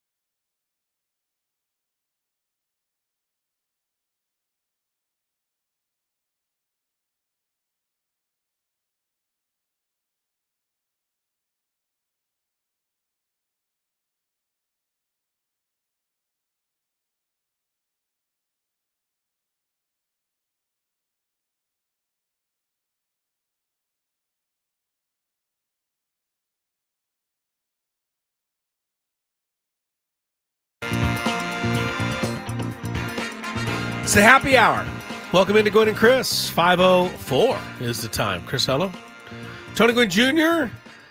settling in, doing his research on Ben Brown. We still haven't gotten any. He hasn't got back to us yet with any information on Ben Brown. I'm sure Sammy Levitt will have the insight on the Padre pregame show, which comes up at 6:05. We will hear from Sam Levitt in this hour as he visits us in the wake of the Padres' thrilling 9-8 come-from-behind victory last night over the Chicago Cubs. Same two teams tonight with the start time a half hour later than normal. Tomorrow, they play at 3:40, an afternoon game, so we have a very short show tomorrow. But the exciting thing about tomorrow is that it'll be a Skrabinator Day. The host of the Skraby Chronicles, Matt Skraby, is hosting a big party in the Odyssey Suite. I don't know how. I'm not bringing. I sent an email out to everybody yesterday, and I said there will be no food, there will be no drink. I set all the rules. Can you bring your own in? Oh yeah, you can go out and bring that in. No, you're allowing food. Yeah, you just don't. Yeah. You're not providing food. No, I also would like to understand this is the Skraby Chronicles. This isn't a big ticket show like Ben and Woods. Well, they have probably the budget. I don't think Ben and Woods have done a sweet night. No, I know, but if they did, they would have the budget, to and I'm okay make with that. omelets for everybody. I'm okay with that. Because they're a big ticket item on the station. I'm still working my way into into show. Okay, that's a big one here. I don't know if you're aware of that. I am very well aware of it. Now you got me all flustered. Oh, I sent an email saying if we want this to happen again, everybody needs to be on their best behavior. Bring it on in tomorrow. Have a good time out at the ballpark, and Skraby will, hopefully be able to host some parties throughout the year. I think it's a really good idea. I'm going to come by, support my favorite show on the station, the Skraby Chronicles. Yes, you are. And all the listeners. So I'll see you all tomorrow. I tweeted this out this morning, or maybe late last night after the game. Oh, let me tell everybody. All right. Chris is tweeting more. I'm trying to tweet a little bit more. Yeah. You can follow me at Chris LOSD. Mm-hmm. I said, someone funny once said of baseball, quote, you can describe it in 2 words. You never know. And of course, the funny part of that is that it's 3 words. I think you've told me that joke before, and every single time I've fallen for fallen for it. And then I said the Padres win one they should have lost, just one day after losing when they should have won. What I read this because I want to thank Jeff Goldberg out there. I want to thank Tim Flannery out there. Both of them got back to me on the tweet and said it was actually a former Cardinals pitcher named Joaquin Andujar, who was the responsible for that line.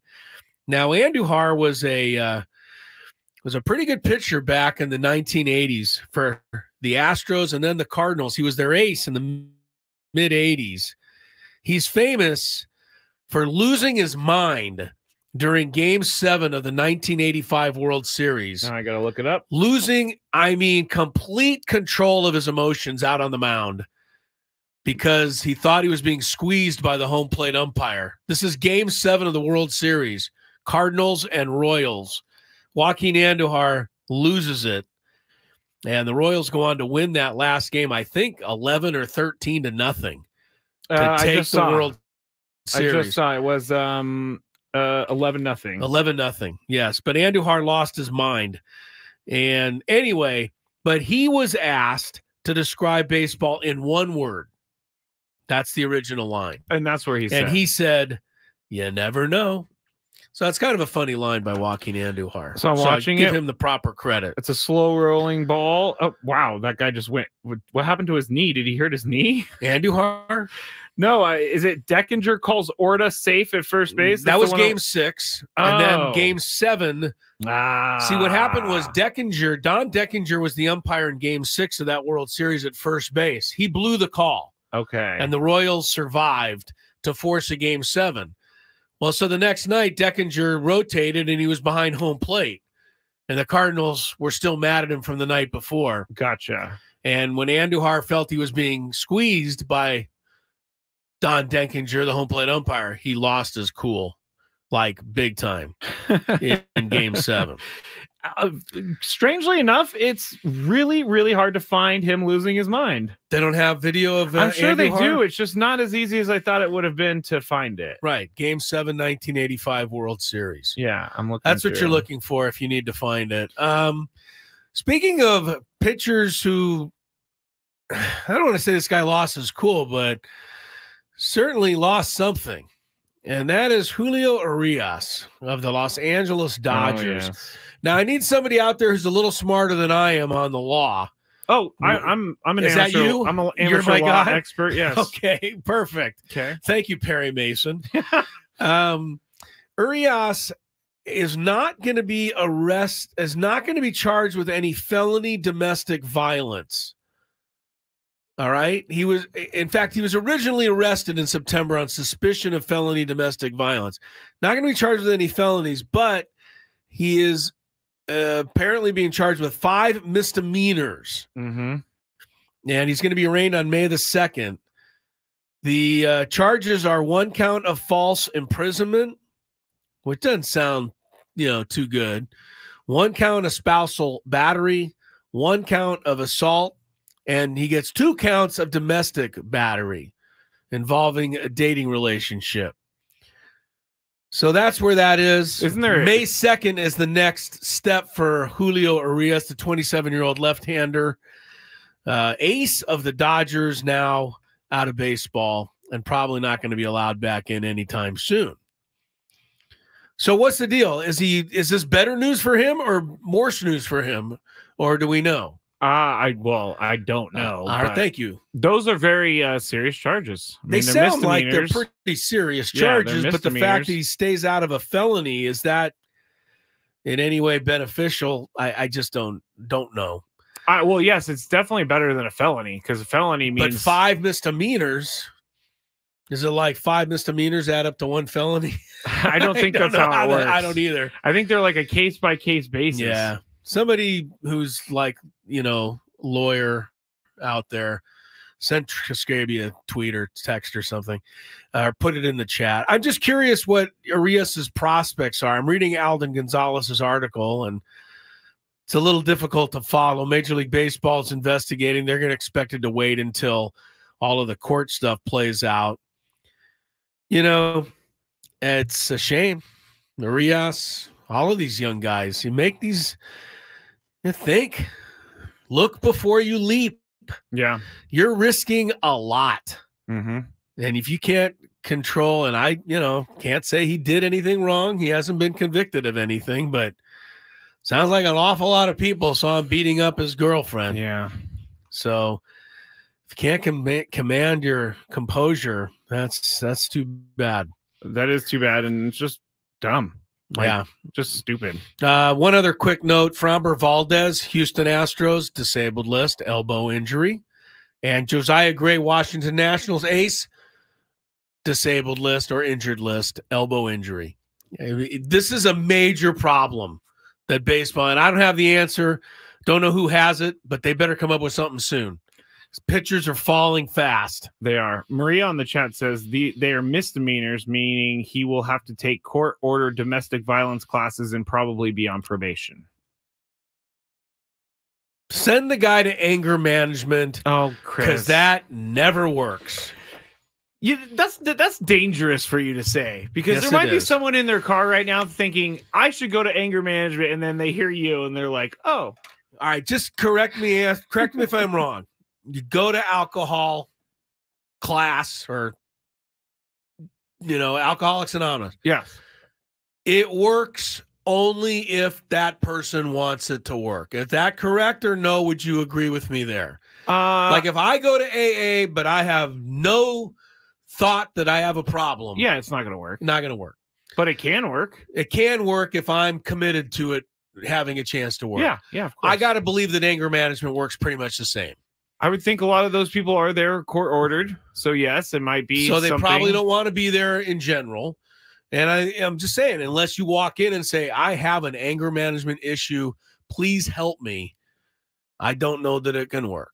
So I should have said it that way. Okay. I didn't mean to make this. No, you're right. Such a serious. No, you're thing. right, because there could be somebody driving around right there, out there, who took anger management and it changed their life for the better. And I hope that is the case. I used to, before I stopped drinking, I had some anger problems, and one of the things that had helped me was literally you have to stop yourself from going forward with your thought. You have to literally stop yourself in your tracks, and reset.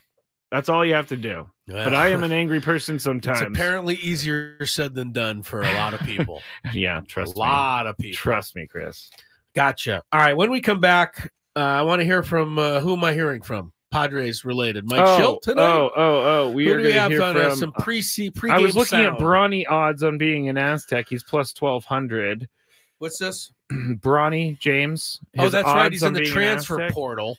Duquesne is the high plus 200. I don't understand why he would ever go to Duquesne. I don't get it. We're going to hear from Mike Schilt. That's about it for right now. What are the odds on Kareem Abdul-Jabbar coming to the Aztecs? He's also Haven't in the seen that transfer one portal. yet. Brian Dutcher, if you're out there and you want to make a young man who I consider a friend to be very, very you're happy. talking about me? I'm talking about you. Please sign up Kareem Abdul-Jabbar to play with the Aztecs. I don't know if he can play defense. That would be tough. But it would sure be fun to have him in San Diego. Skraby would go nuts. By the way, that happened. So Famous All Day on the chat says you have a daily anger management segment. It's called the Daily Gripe. It's true. Yes, you do. And that's why I get all of it off my chest and I'm good. All Release it into the world. Padres sound from the ballpark. Get you set for tonight's game after traffic. From the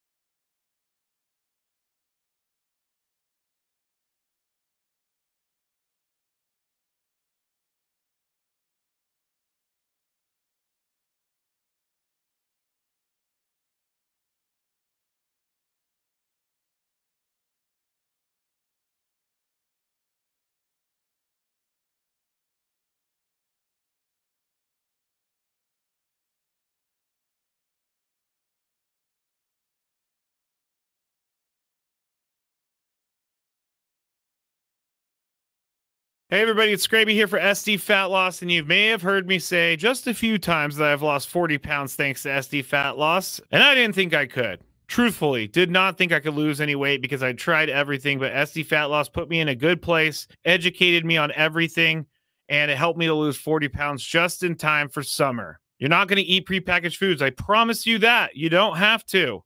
You're not going to have to calorie count either. I promise you that.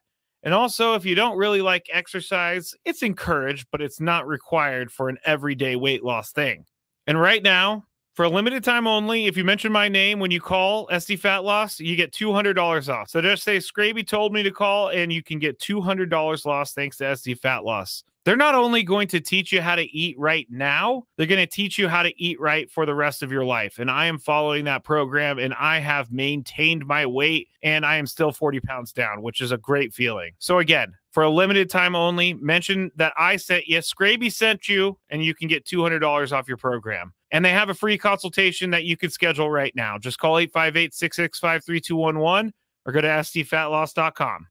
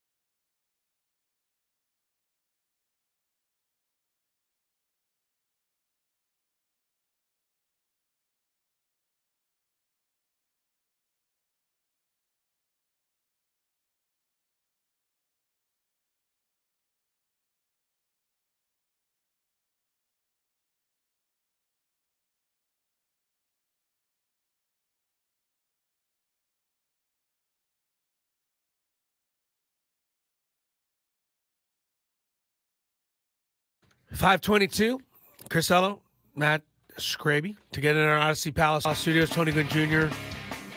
at Petco Park. Padres and Cubs tonight. Sam Levitt joins us next. Then you'll hear more from him in the 6 o'clock hour with the Padre pregame show. That would be the Eco Water SoCal Padres pregame show with Sam Levitt. Follows this program.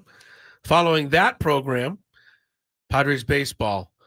No Joe and the Padres taking on the Cubs. The Cubs. Team they beat last night. You might have heard about the game. 9-8 final. Padres rallying from 8-0 down. Did I see that was tied the largest comeback in franchise history? Yeah, I think it was that's why Tony brought up Daniel Camarena earlier. Daniel Camarena, which is still, every time I see that highlight, I'm like, how did that even happen?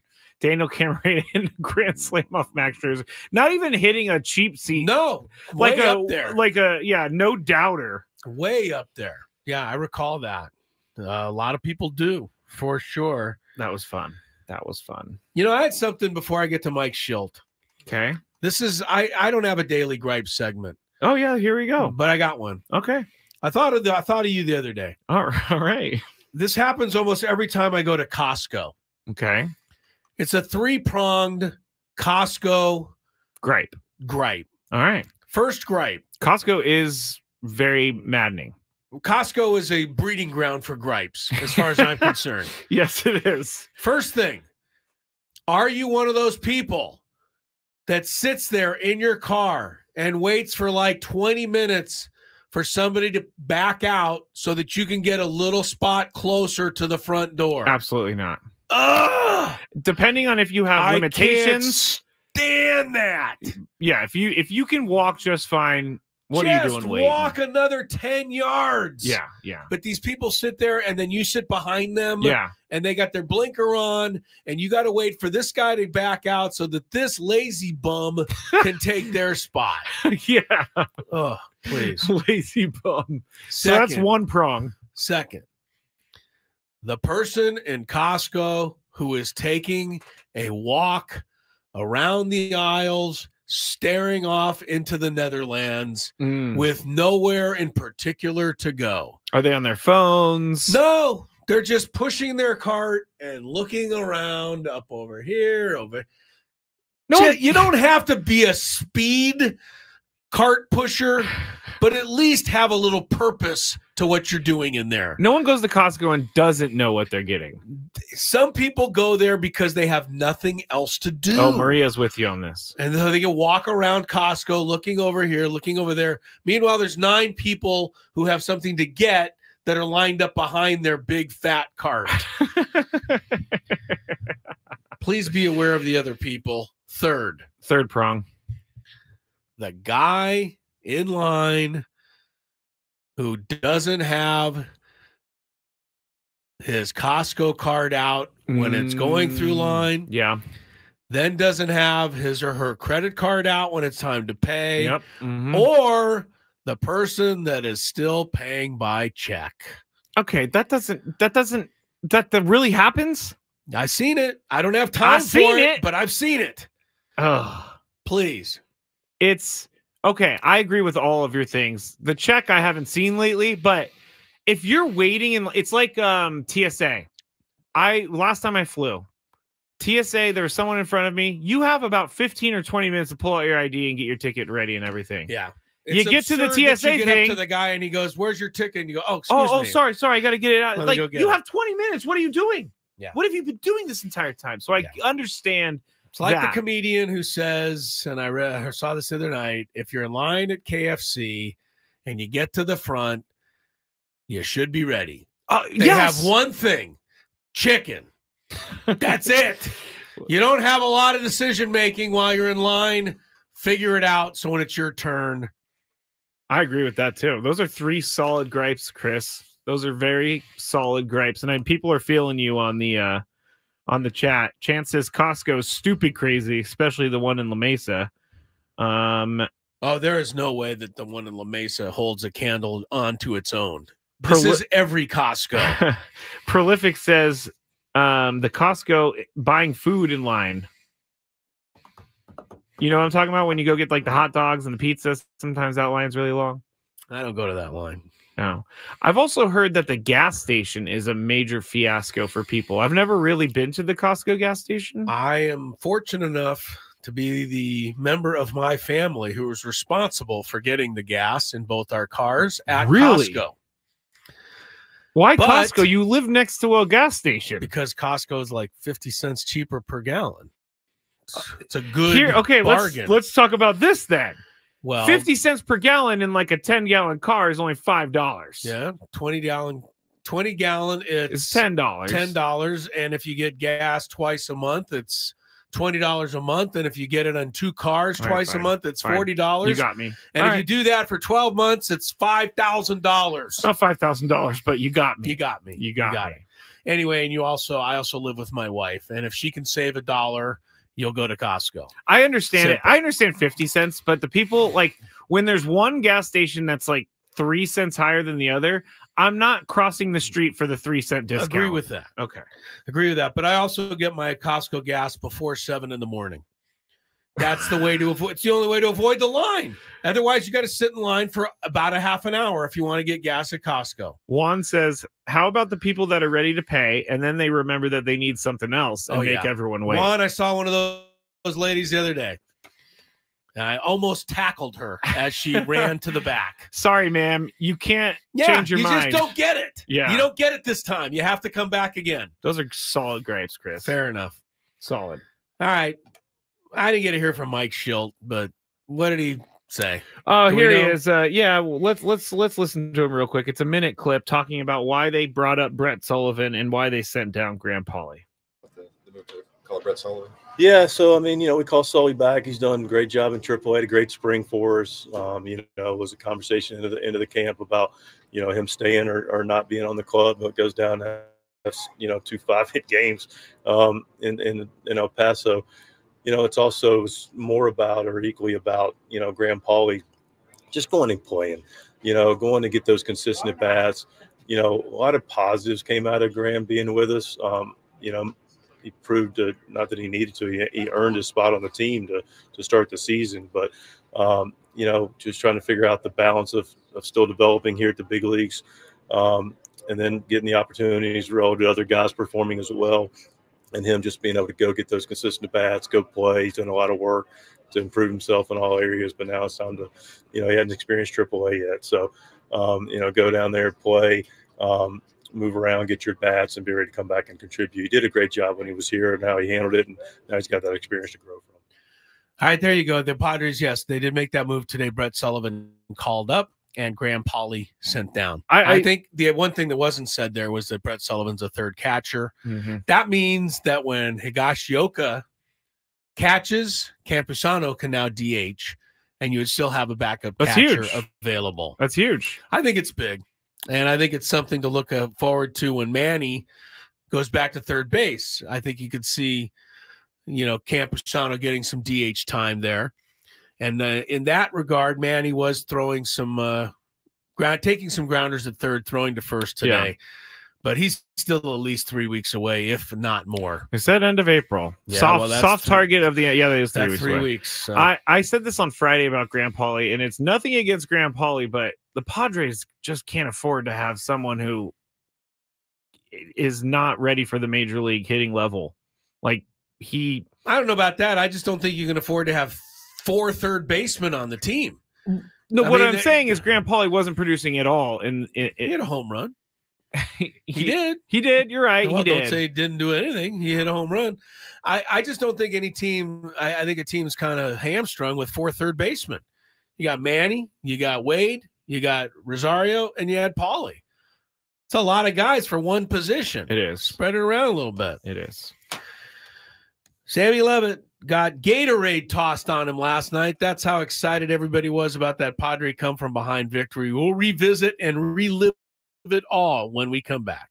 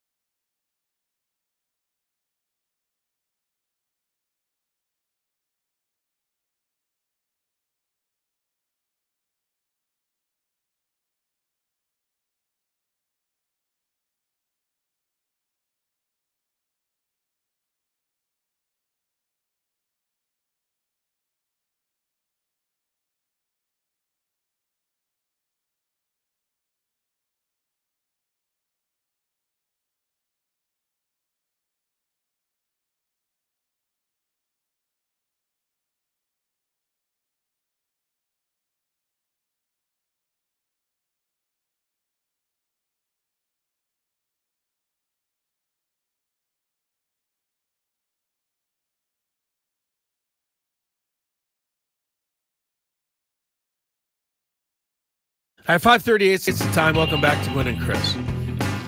Coming up, our visit with Sam Levitt, reliving last night's classic Padre comeback and 9-8 victory over the Chicago Cubs. Speaking of classic, Skraby, today, the UEFA Champions League produced 2 classic matches. Soccer fans are beside themselves out there. I'm going to sit back and let you talking about these 2 matches today in the UEFA Champions League. Now, one thing I will say, the UEFA Champions League is pretty awesome. Imagine if there were a Major League Baseball level in Europe and in South Africa and in South America, and then every year, like the top 4 teams from all of those leagues played each other. That would be pretty bueno. That's cool, yeah. So that's what happens in the Champions League. You get the top teams from the Premier League against the top teams in La Liga, against the top teams in Germany, top teams in the Serie A. You know, all of them play for the, thing. I think that's pretty cool. That is cool. So today is the first, and the other thing I like about Champions League is it's 2 games. One game's played in one guy's home park, okay, or home stadium, pitch. Whatever you want to. Yeah. I don't want to get the soccer fans mad at me. I'm giving soccer some love right now. One is played in one guy's pitch, and the other one's played the next week in the other. Okay, and then they take the results of the 2 games, and whoever scores the most wins. And then there's all kinds of tiebreakers that are kind of intricate. Seems pretty fair to me. And basically every time a goal is scored, it's Mardi Gras and everything changes. So today, though, they had 2 first leg matches in the quarterfinals of the Champions League.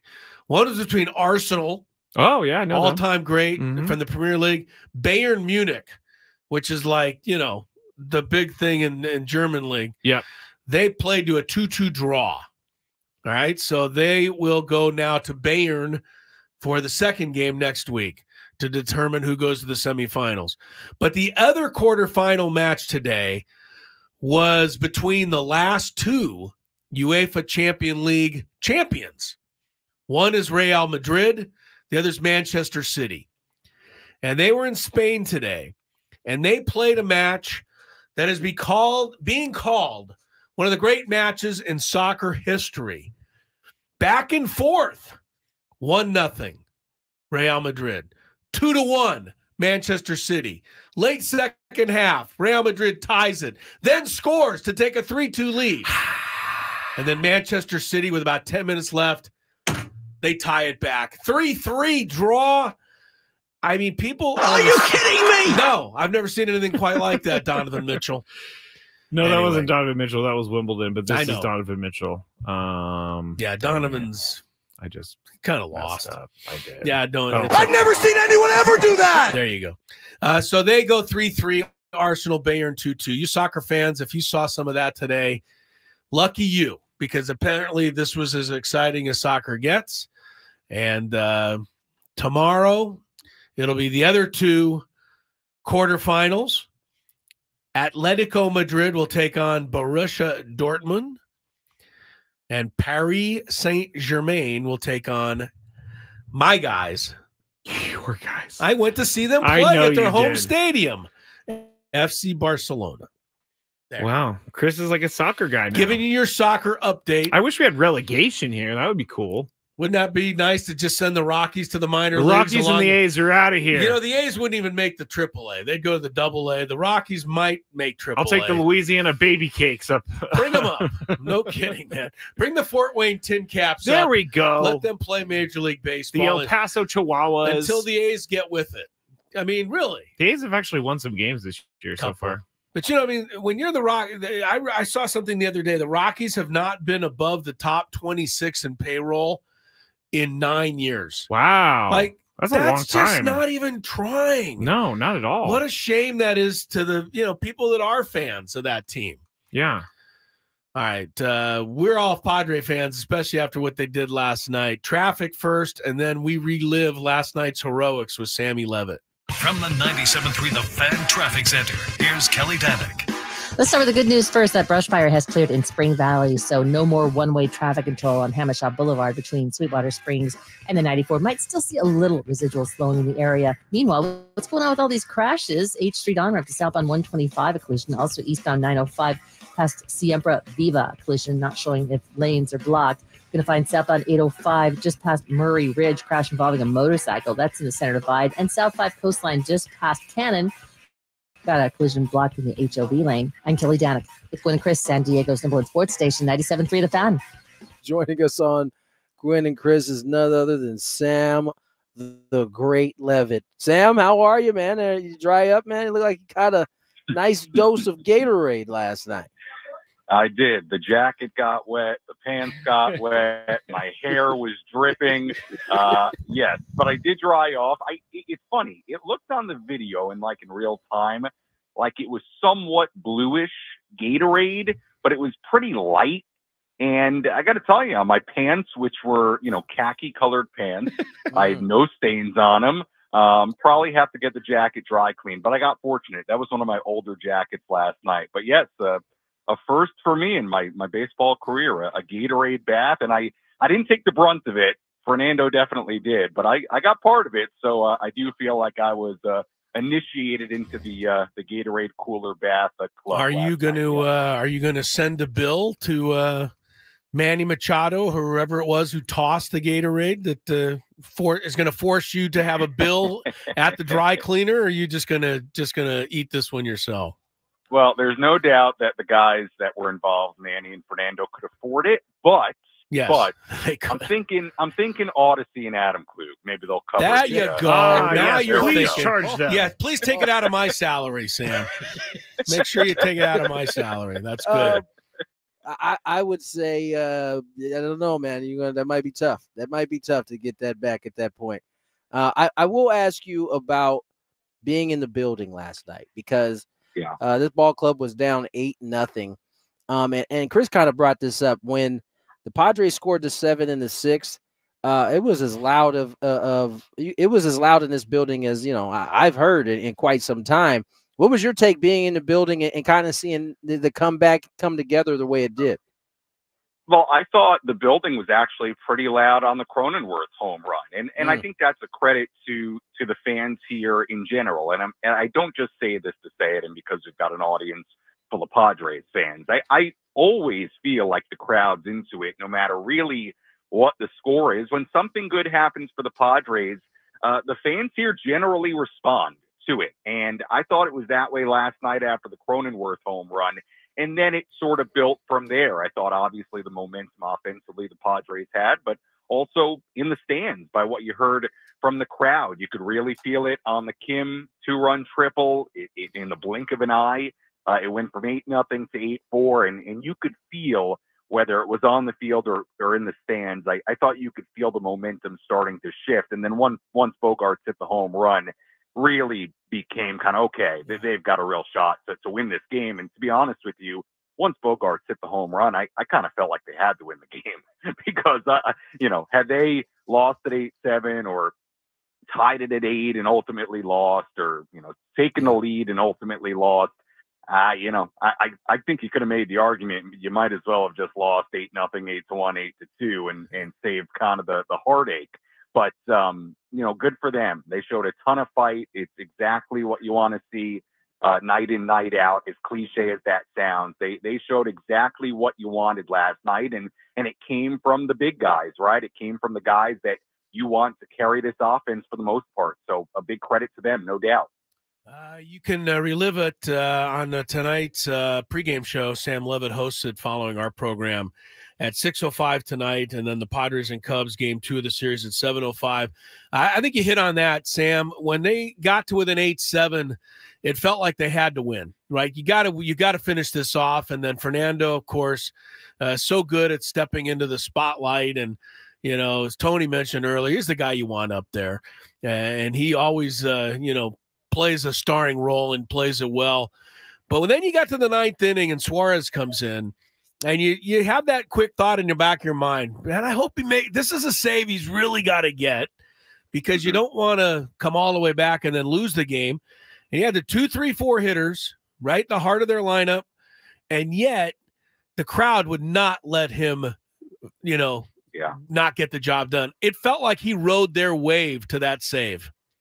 Yeah, I loved it. 14 straight fastballs, right? I mean, he said to the middle of that lineup, come get it. And he blew it by him and obviously got a pop out in there as well. But, look, I think one of the real bright spots of this early season, no doubt, has been the fact that Robert Suarez has A, performed really well, but B, also shown you that he can give you multiple innings. And he has no problem, even this early in a season, going and getting 4 or 5 outs. So I think in the grand picture of the year so far, even though they're sitting at 6 and 7, you'd like the record to be a little bit better. I think the fact that Suarez, at least early, has really established himself as this team's closer and somebody who can go get you more than 3 outs, I think is really, really important in the short and long run. And I'll also say about the rally, I talked about the big guys carrying the way, and they did. But there were so many different aspects to that rally, right? Whether you want to point to, obviously, the at-bat that Cronenworth had. Something clicked for this team offensively once he had that at-bat. There was a clear change. And, by the way, it got Assad out of the game, who really they had not done anything against until that 2-run homer. But the fact that Pedro Avila was able to settle down and give him 2 scoreless innings after giving up 4 in the 4th. The fact that Peralta and De Los Santos were able to keep it a 1-run game. I mean, that kind of comeback, the focus, the memories are always, about the offense and the rally, but there are some other elements to it where you've got to keep that a 1-run game at that time, and they did. So, look, Suarez, obviously a big part of it, shutting the door, and obviously the rest of the bullpen, aside from the 1 inning from Avila, they did a good job keeping it at 8-0 and then keeping it at 8-7. Yeah, I turned to Jesse at one point after Avila's inning after he came out, I was like, they got to throw up zeros from this point on. And that bullpen did just that. You mentioned Jake Cronenworth, who, is coming off of a rough year. He seems to be thriving right now after some of the changes he's made, and having Victor Rodriguez at the helm here. He's swinging a bat well. And it wasn't just the homer. It was kind of the way he's gone about. He went about that at bat, and it wasn't just him. Profar had those kind of. Jackson Merrill had those kind of at bats. It seemed to be, and that was discussed after the game. It seemed to be what Mike Schilt kind of leaned on when he was thinking about waving a white flag. Yeah, I mean, the fact that they were able to grind out at bats like that, and you said it, Tony, whether it was Cronenworth, whether it was Profar, whether it was Merrill, the fact that they were down 8 runs, and Cronenworth in particular in that spot was able to grind out that kind of at bat, and then ultimately have the result he did with the home run. Yeah, I mean, I hope it says something about this team. I mean, in the first week of the year, we talked a lot about early signs and indicators, right, that this team was different than what it was a year ago. And then we have the 6-game stretch before last night where the offense isn't doing really much and they can't score then a few runs in a game. And you've got some of the memories and the feelings and some of the things and problems we saw last year sort of creeping back in. But, I talked on Sunday after the game in San Francisco about that game being one you could pull right from the 2023 book, put it on the table and say, yep, that's one of those games from 2023 in San Francisco, right? And Sunday felt that way. Last night did not feel like 2023. That was the kind of right there. Right. That was the kind of grinding out at bats, no matter the score, stringing hits together, moving the line, creating some momentum, and then ultimately coming up with the big swings and big moments when you need them. I mean, how about Fernando? I mean, I know I'm stating the obvious here, but to get knocked down on the first pitch and then the second pitch to hit one out, I mean, I wasn't here for it, but that sounds to me kind of like 2021 Fernando Tatis Jr., right? The flair for the dramatic, the feel for the moment, the big swing, everything he did but before the injuries. So, I mean, I think you hope in the long run it says something about this group, and I thought no doubt last night that felt uniquely 2024, you hope, and not very much like 2023. And you hope you have more nights like those. So to their credit, you hope it's something now they can build on.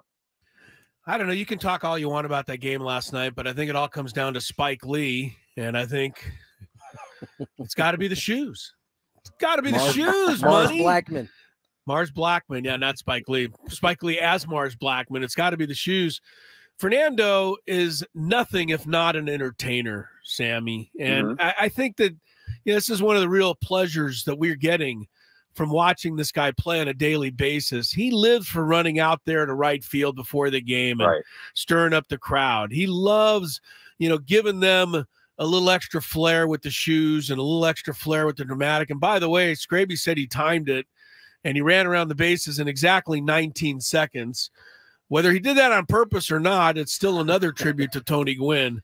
Just talk about covering this guy and just being around him. Yeah. You get to do something that not very many of us do, and that's interview him. We've been begging for a Fernando interview, if any Padre people are listening, for a while now, and we haven't had him on this show that I can recall in a while. Yeah. So you get to talk to him all the time, and he's so fun, and he's such an amazing presence.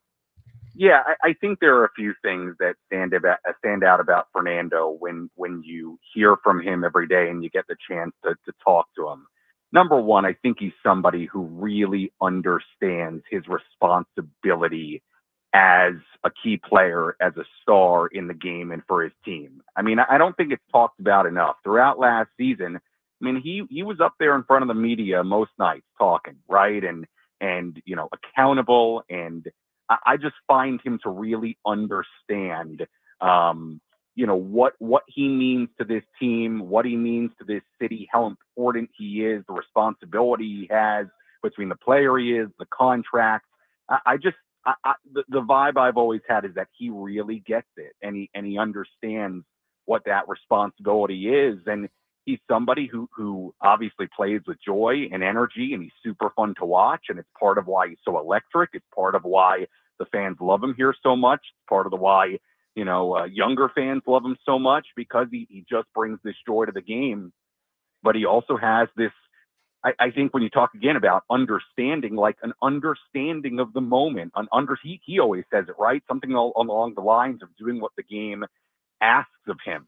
And I just think he understands what a game is presenting, what situations present, and kind of gets what his role is and understands that he's got to step up and be that guy when his team needs it. And again, I know that sounds super cliche, but we saw it in 21, and man, we saw it here last night. So, I'm always impressed by just Fernando and what he continues to show. And obviously he went through a lot, in 22 and then coming back last year from the suspension and the injuries. But I'm very, very excited, to see what his mid to late 20s look like and really the next decade or so, because I think there are a lot of great things ahead, and he's going to be a real force and a real kind of, leading part of this team, no doubt.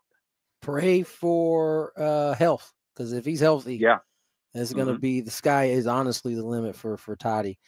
Sam, as always, man, terrific job last night, and thanks for coming on and kind of peeling the curtain back for us.